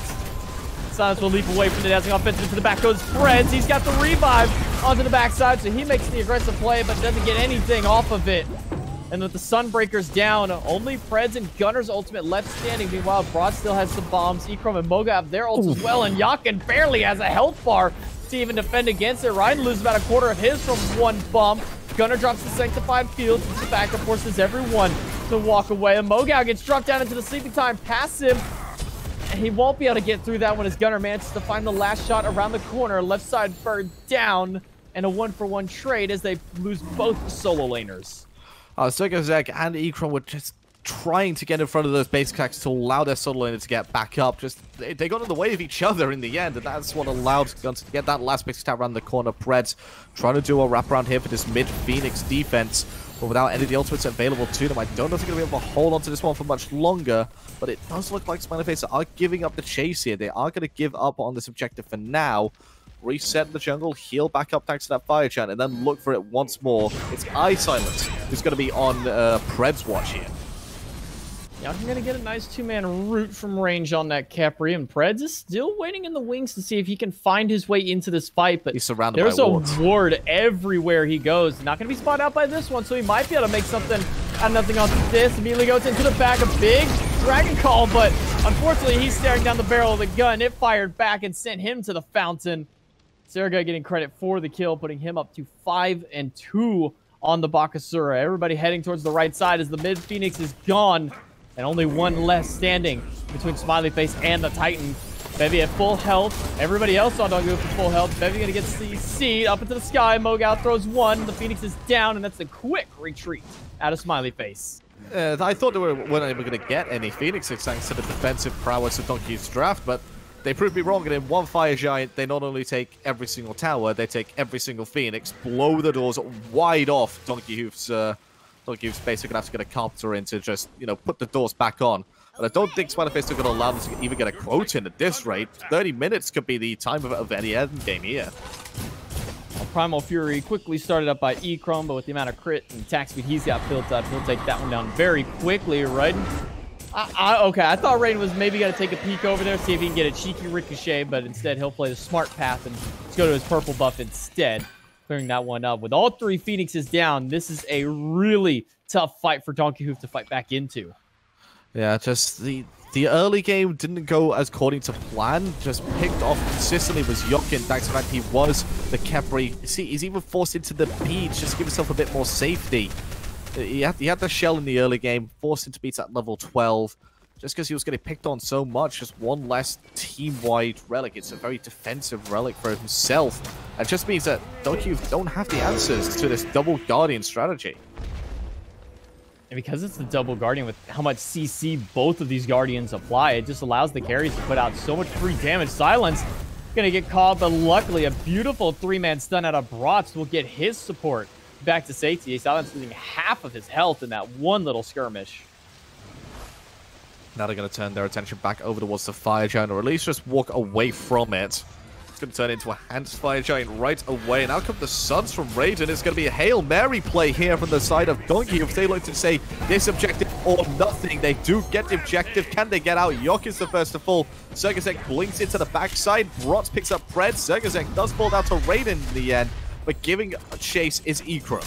I'm going to say it's not coming up too handy for them as Bevy going to get rooted in place, and Ekrom will get the finishing shot. That's 3 down for the Hunter as Ekrom continues to push in. I'm not sure that Fire Giant was worth it, Donkeyhoof. You got only 2 people left to defend against 4 out of Smileyface. It is your 2 carries, but neither ults are available for them, and Gunner's life is not available for him as well. Raiden sitting in the fountain, but he's going to get yanked right back outside of it. And Ekrom will finish that one out. I'm pretty sure all 5 of those kills went to Ekrom during that fight. But most importantly, the Titan falls down for Smileyface to even it out as a 1-1 set. So, first game, it looked like Smileyface should have had it, but they lose it on a Fire Giant. Second game, it looks like Smileyface should have it. They then lose a Fire Giant, but then win the fight. So, don't get the Fire Giant. That's your final objective. Or do.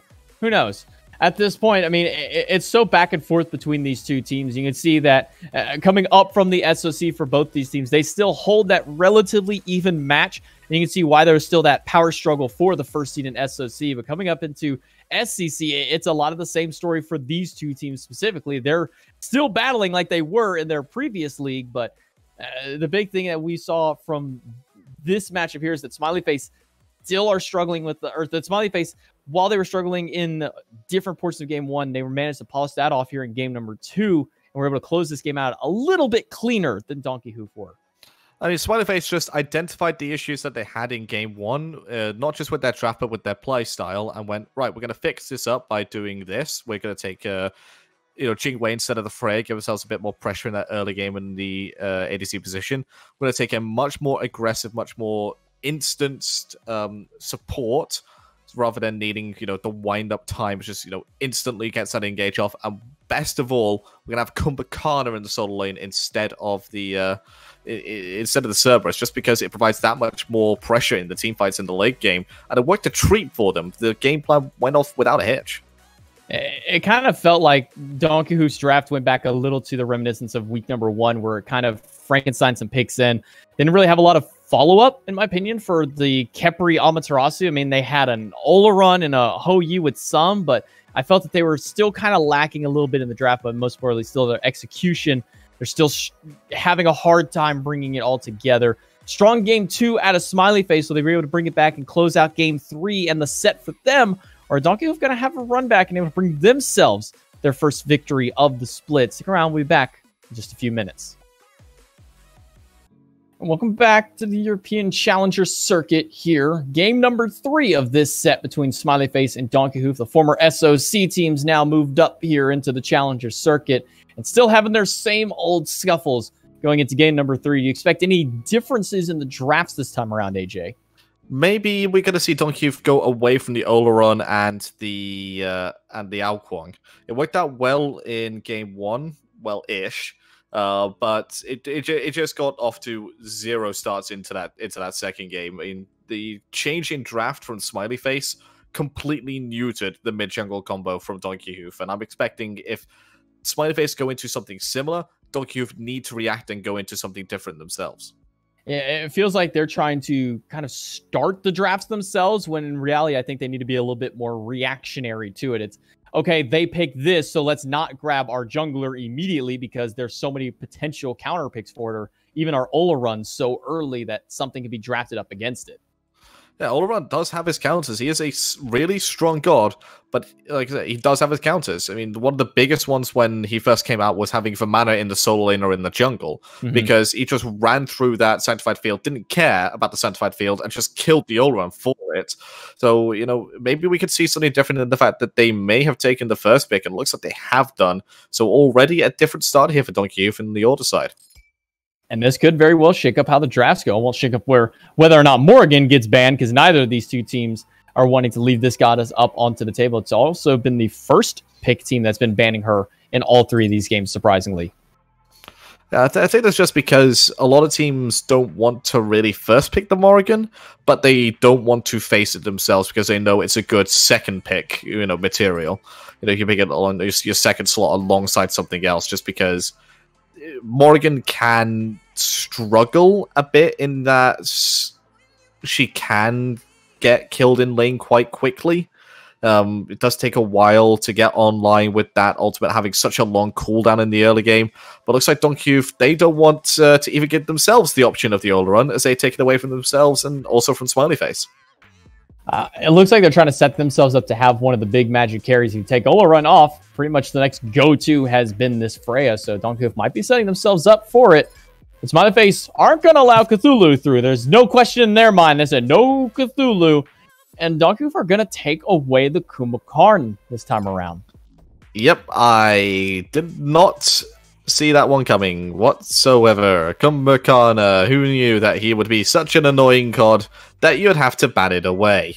That was sarcasm, by the way. I don't know if that came through. I kind of expected Kumbhakarn to be a second round ban, not a first round ban. Donkeyhoof going to look to take away the Sobek away from Smileyface by having us that first pick instead. So still no Sobek for the Smileyface team. Okay, but that's Yamoja left open and picked up by Smileyface. That's a Freya or a Jingwei that Smileyface can pick up as well. And there's the Jingwei. And now the option goes back to Donkeyhoof. They've got a lot of options for themselves. I mean, we saw the Merlin has been prevalent amongst the picks. We've also seen as well the Freya. It was shown off into game number 1. So, I mean, there's still some stuff on the table. But when you give away Yamoja Jingwei over to Smileyface, I'm kind of just scratching my head here, Donkeyhoof. And then Donkeyhoof also would like to take away one of Sobek's strongest thoughts in picks and bans, which is leaving him as that flex pick potential by taking this Horus up early. Means Sobek's going to go into that solo lane. Horus is going to be your support. Merlin in that mid lane, taking it away from Brost. Yeah. I like that idea. It still has access to his Vulcan, but I'm not too sure if he's going to be picking the Vulcan up into the Sobek, into the Horus. Does have Yamoja to just to keep people in for that Earthbreaker ultimate. But then again, it is going to be the Bakasura, so Donkeyhoof will probably like to ban out the Vulcan, even though it probably wouldn't have been picked up by Smileyface anyway. Yeah, if I'm playing Vulcan, these two first pick tanky gods are not the ones that I would want to go against as a Vulcan. He has very low mobility. If you don't know, Backfire is okay, but it's definitely not a mobility tool, and then you have the Meatball for a little bit of CC. Outside of that, you are a sitting duck against these two gods. No CC immunity, no way to really peel yourself against them. It's a field day for those two. I would leave it open if I were them. Just bait them into picking it. I'd actually maybe go into a Raijin ban if I was Donkeyhoof here. Just take away one of the leaps that allows a bit more safety against the Sobek and Horus. Maybe you could even say a Janus ban. Janus has been something that's not really been touched here by our SOC and SCC teams, but he's still quite a prevalent god, quite strong, I'd say, with the mage builds available right now, but they have elected to take away the Vulcan, the Jormungandr, taken up by Smileyface. Finally, we get to see the big snake today. Yeah, I was kind of wondering after not seeing him banned how long it would take Smileyface to snap pick it, and it was very quickly, and another very quick snap pick for Donkeyhoof. Hubwa gonna be locked in, and a Ho-Yi to round it out. For Donkeyhoof, option goes back to Smileyface. They're looking for their mid laner. What are they going to give Brats? Might actually end up being that Raijin. Could even be a Poseidon here, just to reduce some of the things. Discordia is going to be the choice here. Bit of safety thanks to the dash. Might be able to get away from the Hebo just a bit more thanks to that route. It has its ups and downs. I could see it being a good pick. I could see it being not so great. I think the passive is going to play a key part on whether Smileyface's mid-choice here has the success that they wanted to or not. Goes on to the Jormungandr for the early game portion of the laning phase, but has to at some point transition to this Bakasura. Oh, we're going to see Raiden back on the Ho-Yi after a strong performance in it last game. They come up a little bit shy in their victory, but Raiden's still putting out exceptional plays with it. Some great triple bounces that we saw from him. They're going up against Yamoja in lane, and Yamoja alone is enough to dispel some major pressure, even if it's coupled with a Jingwei. Yeah, this is one of the lanes that I really never want to face in my entire Smite career, just because the lockdown followed by a knock-up from the Jingwei, followed by another bit of lockdown, followed by yet another lockdown. You are just dead in that CC chain every single day of the week. You have to hope that you somehow get ahead of it. Yoka with the blink. Interesting play. Means he gets the Spirit Minion by himself, so he'll hit level 2 from this wave clear. Yeah, but he's also just given up his initiation or his disengage tool as well, so a very risky play by him. They're not even going to be able to get that full wave cleared out yet, so I mean, they could be seeing level 2 here in Smileyface before they even hit their level 2. The whole point is that he's now just going to run at Echrome, try and force him away. Does look like he hits level 2 right away. Soldier's going to go for Echrome, gets his stun off, but it's going to get stunned back in kind. And just it's taken a lot of damage for it. It's not really worked out here for the boys on Donkeyhoof. I'm surprised Echrome threw that persistent gust at the minions and not directly at Silence, but a quick dash in.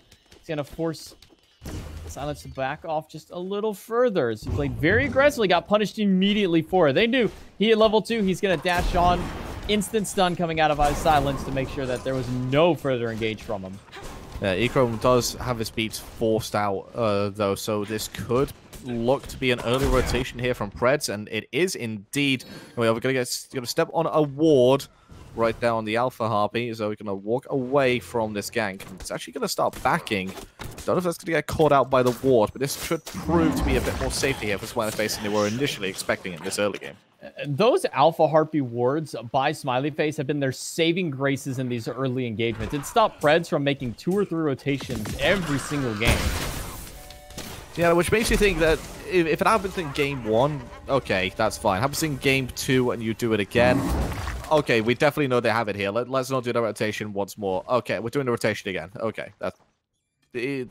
something needs to change in between the games on your rotation pass if you're trying to get pressure onto the dual lane and you don't get it because they see your ganks every single time. I mean, it becomes calculated at that point. It's just, does he do it at level 3 or at level 4? Well, let's just make sure that when we hit level 2, 3, we throw a ward where we know he's walked every single time. These very just telegraphed ganks on the side of Preds because he's made the same pathing to every single one of them. Yeah, so I would have gone around the top of the Gulf here, trying to just go around the very, very top of them, wrap around them as basically you're part of the minion wave. Hang on, why do we have 7 minions? Oh, it's an Alquang. That's what's happened. Yokin, again, just taking a bit of poke, but he's fine with that. That passing's going to heal him up just a slight bit as well. This is not what you expect when you take up the Horus. You expect to be some of the early game aggressors in the lane, but you can't when you're against the Emotion. It just doesn't work that way. And not just that, in all honesty, when you blink to get the Spirit Minion at level 1, you're not going to be able to get that level of pressure when you don't have that means of getting in and then getting out. Well, looks like Bakasura's managed to finish up his Golden Blade. Grunter not too healthy in the mid lane, but he's not too worried about any potential gank, any potential kill here. Because it's not something like a Mercury that can just go in from yonder way. It's not the Alquang that he's been playing against before, just has an invisibility. He knows where Segazek's going to be every single time. But he's got Preds around. Preds playing something different for once, playing up onto the Hebo instead. So, a bit of a different look here. Still some magical damage coming out from the jungle, but instead of going for a basic attack-based build, looking for that big 2,000 damage. Oh, Yakin might not be getting out of this one. Quick blink ult out of Siriga, and the follow-up stun by Silence to make sure that there is nowhere to go for the support of Donkeyhoof, and first blood will go around the waist of Smileyface. Siriga making an invade here. Realizes he's run into a hubwa, however. Preds is level 5, but not going to opt to use that ultimate, recognizing Siriga still has that leap to get out. I think if he uses the ultimate, Segazek goes down to about 1/3 health, and then still gets out. Raiden forces a dash away, but Smileyface, once again, find themselves up 1 kill in the early game. Find themselves with a 2,000 gold lead thereabouts. 1,000 experience in the lead as well, and that 4.5 pushing on to 5 minutes. It's not the best start here for Donkeyhoof in game 3. Yeah, kind of reminiscing back to their older struggles, though. There's only 1 death so far compared to what we saw against the Poppies last week, where Poppies just started from minute 1 and then it just went downhill from there. Preds on the Hobwa definitely going to be looking more towards the mid-late game where he hits his 4 ults, and then you just die to... Well, you take your pick which of the 4 ults you want to die to. I want to die to Atlas of the other river, because then I'll be the first person to die to it. The wet paper? Yeah. Okay. I'm glad you recognize it as the wet paper. Yeah, but I've got to give this official name. You know, I'm a caster. I have to try and remember every single ability name, even though I know I'll fail at that miserably. Oh, no. I mean, there was the argument on Twitter whether to call it the wet paper or the wet carpet, but it's definitely a scroll, therefore paper. I remember it was called the wet toilet paper for some reason. Why would you call it the wet toilet paper? That's just weird. I know. I thought that was extremely weird. I thought wet paper sounded better, but I don't know. Rep's gonna go down here, and Gunter's gonna be recipient of it. No invades coming out so far. Yokin caught between a rock and a hard place. Manages to blink away. 2 ultimates, in fact 3 ultimates forced there from Smileyface, wow. And Yokin gets out scot-free. Close call there for the support. Yeah, almost in a bit of a predicament there, but luckily for him, nobody actually hit him with anything. They just kind of set up a bunch of body blocking with it and said, this will be enough. Oh, wait, he's got blink. Yeah, I think the whole idea was he doesn't really have a dash if no one's around, so let's just corner him by himself, throw out our ultimates, throw out the cripple field so we can't dash anyway, and he's a goner. Oh, wait, he managed to blink out of everything. And that's probably one of the reasons why they have this Discordia pick as well. Don't forget that Golden Apple of Discord, if it does connect with somebody, will cripple them. They can't leap away.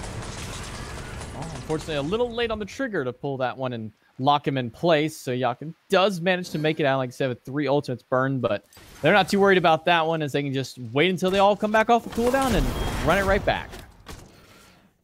So over onto the left-hand side, Raiden going to clear out his own purple once again. No boots. Goes straight for the Devourer's gauntlets, wanting to just stay in lane, stay by himself as much as possible. It hasn't worked out so far. Game 1 worked out a treat. Game 2, Echrome onto the Jingwei, manages to get himself ahead and put Raiden under a bit of pressure. And in Game 3, it looks like it might be a bit more of the same, as he finds himself a half level down to this Jingwei.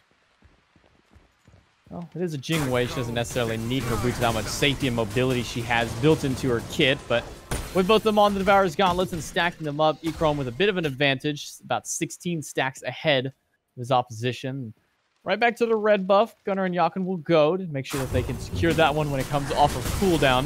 And Gunnar will get the back harpies for a little bit of extra experience to boot. Going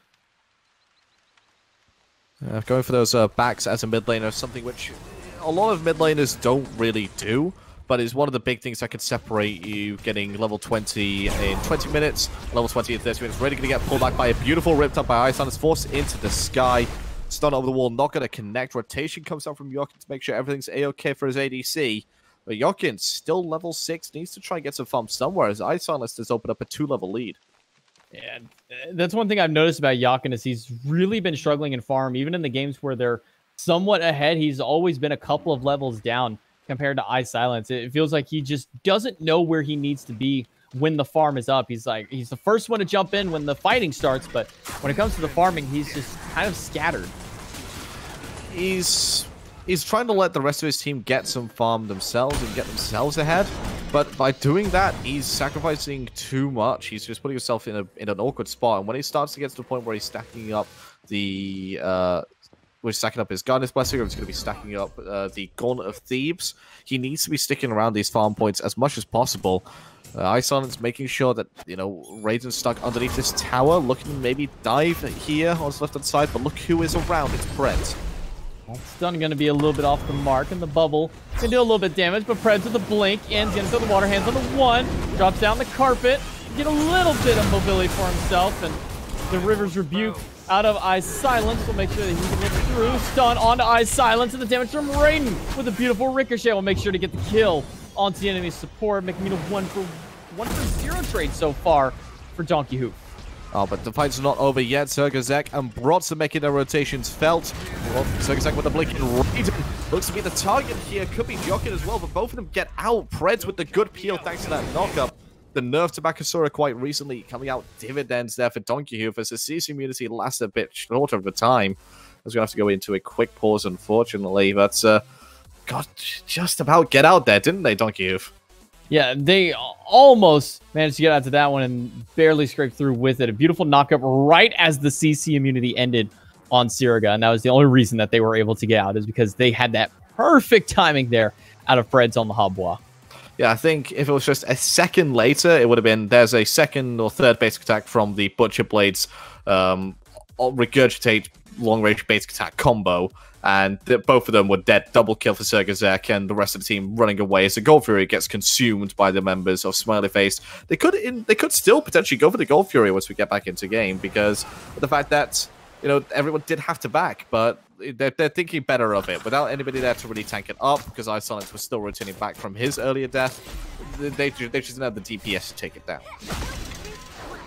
Instead, they'll all just back away from the fight. Siriga almost managing to pick up a couple of them through it, but as we said, Preds with a perfectly timed water spout right out of the CC immunity from the ultimate on Siriga is able to keep his team alive and force Smileyface back after kind of an awkward engage by them in that last little fight in duo. Well, it's been a good game so far, again, from Preds being able to keep up in farm against the Bakasura.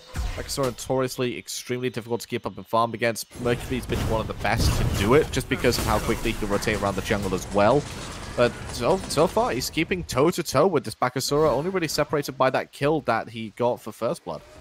Which isn't the easiest thing to do as a Habwa, very high mana cost just to run through the jungle. You're not going to be nearly as efficient as taking down the camps as being able to literally eat one of the camps whenever you just walk by it. But So far, Pred's been holding his own in this matchup. Yeah, and Donkeyhoof have been holding themselves, to a good standard in this game 3 so far.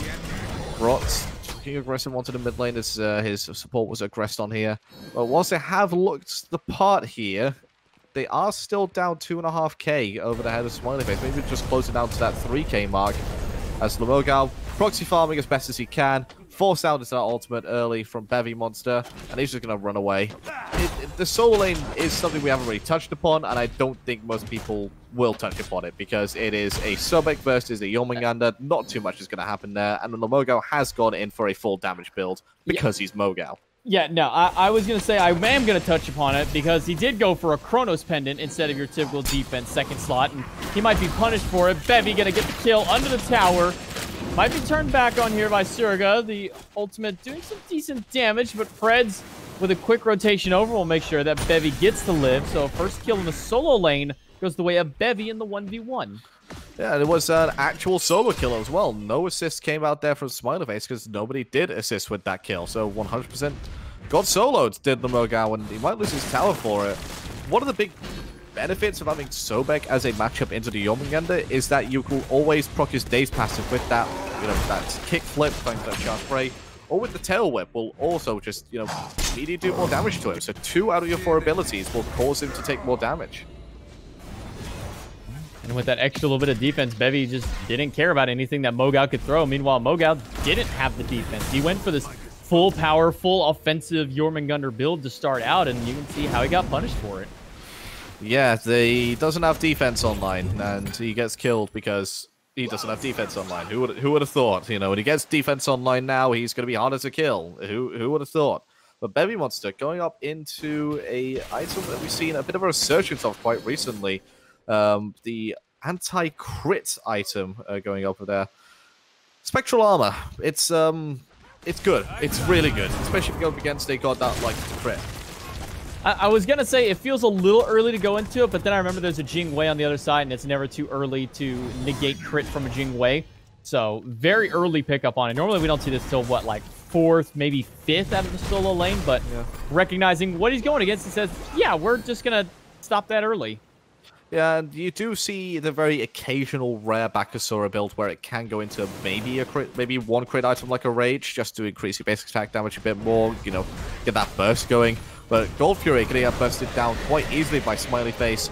No contest there from Donkeyhoof as they open up more of a lead, putting it just past that 3,000 mark, and exceeding experience difference graph just starting to level out a bit more. Donkeyhoof putting themselves into more aggressive positions, more aggressive standpoints, and it's stagnated Smileyface's stranglehold of this game.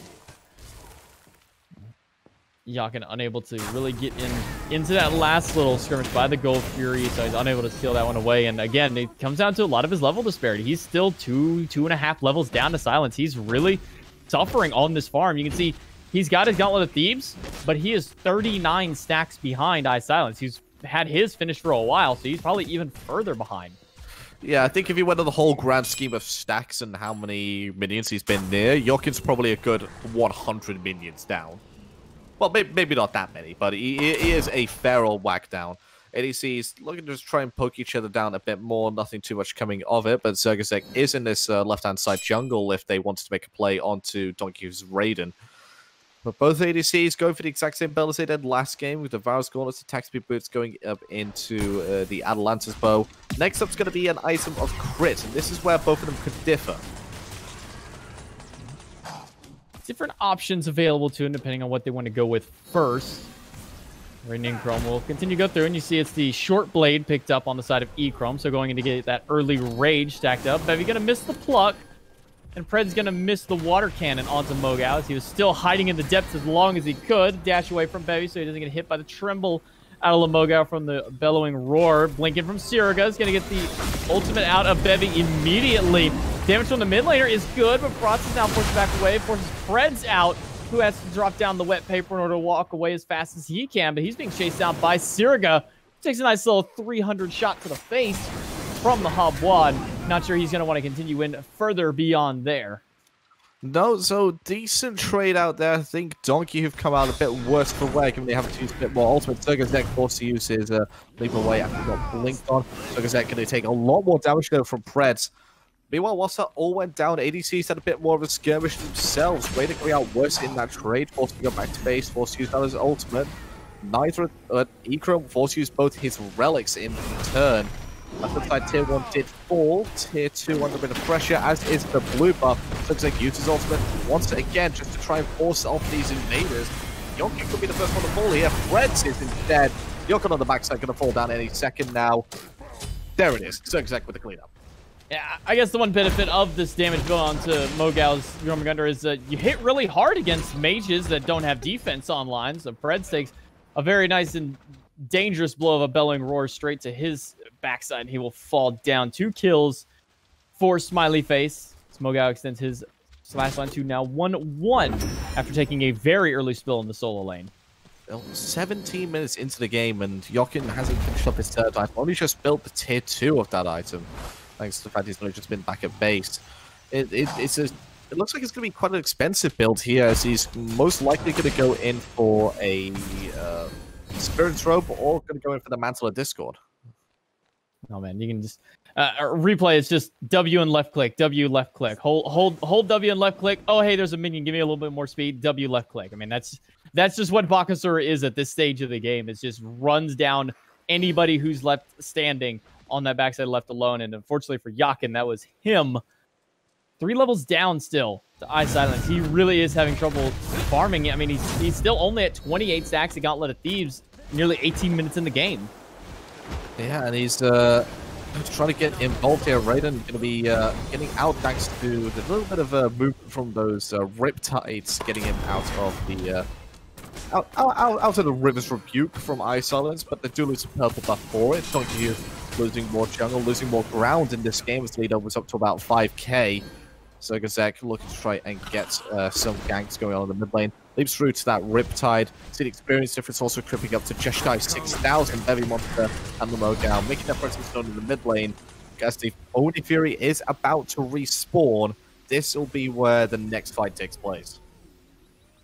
With the Oni Fury as well as the Pyromancer on the right-hand side, 2 objectives that are up for grabs for these 2 teams, but I think that Oni Fury is going to be much more worthwhile for this Donkeyhoof or the Smileyface team, depending on which one is able to get it. 6,000 or 5,000 gold in favor of Smileyface, as they do have the gold advantage and a slight bit of level advantage, mostly with the supports being the big level differentials onto it. Oni Fury has spawned, and it's a 4v4, while the 2 junglers battle it out in mid. Preds chasing down Siriga, a blink in, the water hands. They do quite a bit of damage to Siriga. And that forces the solo laner Mogal to rotate over just to cover for him. Not quite a one-shot, but it's getting closer and closer and closer for Preds. Eventually, his water hands are going to be doing about 1,000 damage. And then to be a blink knock-up, blink half health coming out there. The Mogal just finds himself in the mid lane, pops up, and Preds is on a half health. Rot trying his best to get some more poke out over here onto his Gold Fury pit. His team's look finally positioned and finally start to take down this objective. Oracle's going away Smileyface, as does positional advantage. Everybody on Donkeyhoof having to back away. Oni Fury at half health. Bevy is the one who wants to get in as quick as possible, but Silence is zoning with the Riptide. Smileyface does secure the objective. The blink in from Bevy as he's hit with the golden apple. It transfers over and Preds gets dropped down by Ecrom as soon as he gets out of the title surge. Lamogal diving into the back onto the carries. Raiden and Gunnar doing the best they can to run. They get slowed out by the Venom on the ground. Quick shell out of the carries will make sure that they don't die to Brott's unruly magic. But he's got a second one on the board, and Raiden will take a spill. 2 kills once again for Smileyface as they push down this mid-tier 1. Bevy wants to teleport in to try and defend this tier 1. You're defending a tier 1 tower with a teleport in your entire life? That is not a trade I would do whatsoever. Tier 2 tower, maybe justifiable. Phoenix, a bit more. Tier 1 tower, it's 75 gold to members of the opposition team. It's not worth that much. It's not worth your life. It's not worth the Pioneer guy being taken down here by Smileyface. Yeah, now you waste your teleport, so you can't get in to try and save this objective, which you know that they're going to be at this stage. You have a ward on that top side, but instead, You give your life up, you give up a tier 1 tower, but even more importantly, you gave up Fire Giant to Smileyface, who already has a 10,000 gold lead. Yeah, it's gone from bad to worse here for Donkeyhoof. It was not the ideal start for them. They didn't get pressure in the lane that they really wanted to get pressure in.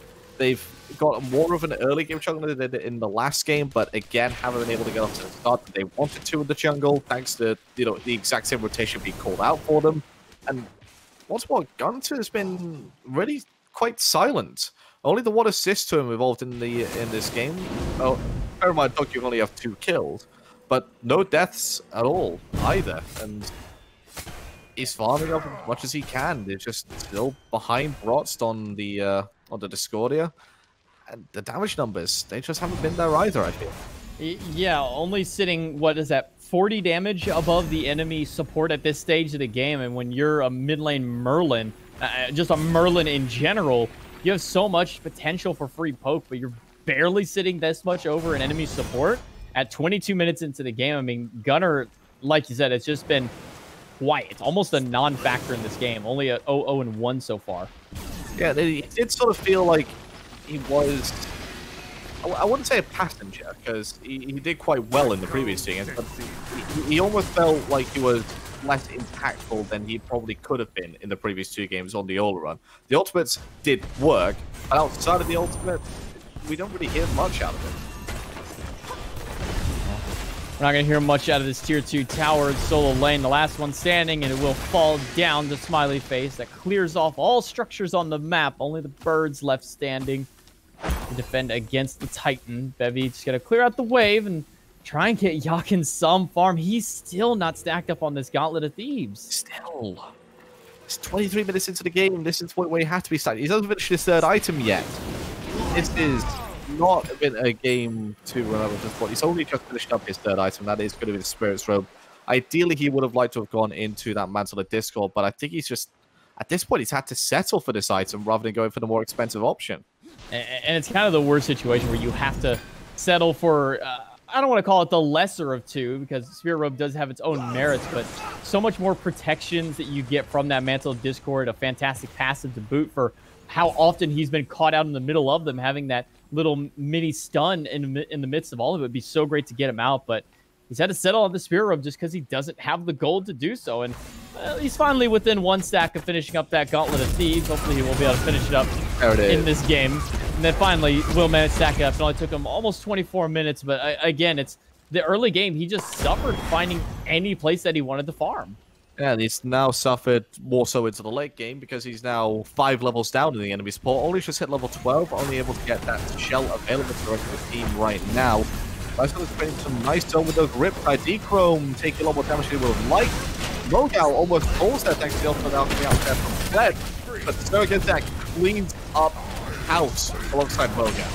Mogal's going to use that last shot to go into the back. Everybody fairly low, but the Fire Giant sustain is healing them back up. Yakin at a quarter health, so he's forced to go back. And Prez just got caught in the middle of Brotst and Mogal, and that is not a place that you want to be as a Hobble. Everybody's sustaining back up thanks to the heals out of this Umoja.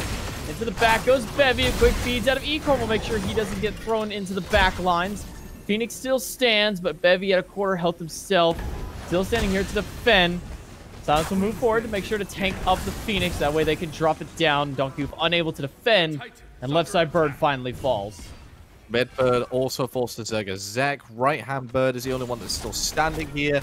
And Smileyface is just, they've gradually grown into this set more than Donkeyhoof have. They cleaned up their mistakes from game 1 in that second game and looked extremely clean for it. And they found yet another gear here in this 3rd game. And Donkeyhoof, they're still stuck on that second gear, I think. Nobody told them that the speed limit has upped in these last few minutes of the game. Instead, they're still kind of just on coast at the moment.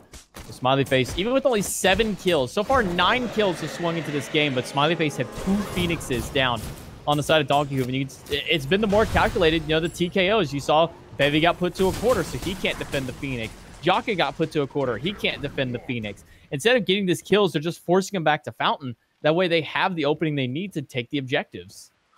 Yes, and the objectives are being quite the detriment here for Donkeyhoof. At the very beginning of the set, it was Donkeyhoof the ones who were taking objectives left, right, and center, and they were able to sneak them in game 2 as well. They've taken away their objective burning capabilities. They've gone for a different draft here.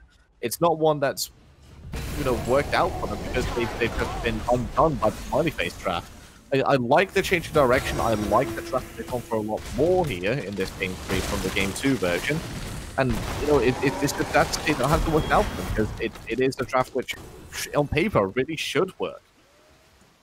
So far, again, it comes down to the execution of that draft. They drafted something that looks really good, but they just haven't been able to put it together in this game. Silence going to get knocked up. That's going to get the golden apple out very early out of Brock's huge ultimate.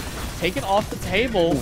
But even more so, the damage the last little bit, not going to hit the bounce off of that Unruly Magic. Not going to find it, so Gunter will manage to make it out, but into the back line goes Mogao in the World Serpent. He's looking for any kind of damage he can get and zoning anyone away.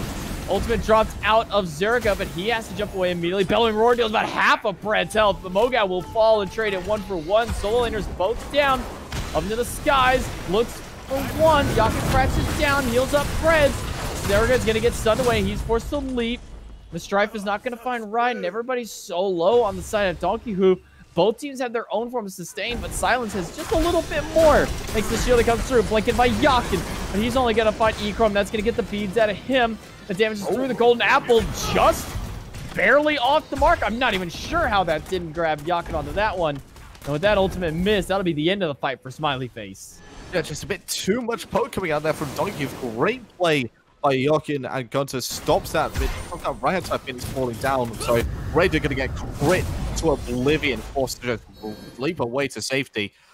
They had a Yamoja, and you know what they can do when they're low? Just go into the jungle, heal up from a camp, heal up from Yamoja healing, and go back over to the lane and try once more. Phoenix is still at half health, and they're not going to give it up just this easily. Well, Siriga's back in full health himself. Silence very low on Omi, as well as Brat's low on mana, so they're not going to be able to stick around for too much longer. Mogao has teleported in to make his rotation, so we're back to the 5v5 under this Phoenix. It's at half, waiting for the minion wave this time around. It's getting pushed up very slowly back behind them. Finally will make its wrap around the corner with the bird at half. The Bevy and the rest of the team at full health, aside from Yakin, a little over half.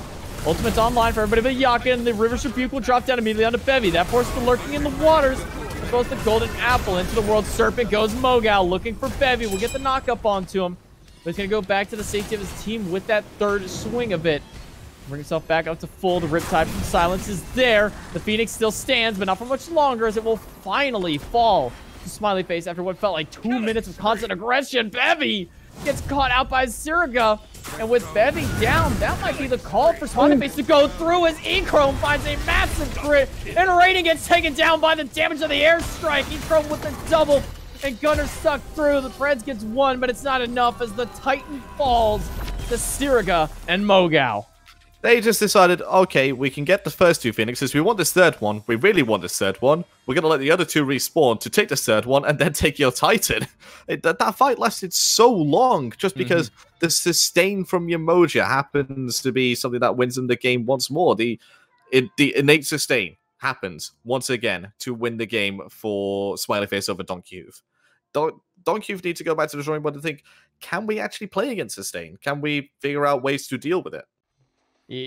Once again, we talked about anti-heal. We didn't talk about it nearly as much in this game as the last two with how much extra sustain there was, but there's got to be some kind of answer to these drafts that Donkeyhoof are going up against, and they are just constantly falling apart on. Yeah, I mean, the set looked okay for them. I mean, they had a decent performance in Game 1. They had less so in Game 2. That's because they got adjusted on quite well. And this was a chance for them to show that they had that capability as well. They thought they would have, in my opinion, they should have sort of expected Smileyface to go into something similar to what they did in game number 2, and they kind of did. Just a few different picks up here and there. And then Donkeyhoof needed to make those adjustments as well. They did make some adjustments. They had an actual proper mage in the mid lane rather than the Ola run. They had a different jungler coming out in the jungle for Preds. Bevy Monster on the Sobek looked a lot more comfortable than it did in some previous games. But again, it just didn't mesh well together. And it's not because the gods don't mesh well together. It's just the communication just seemed to be a bit off for them.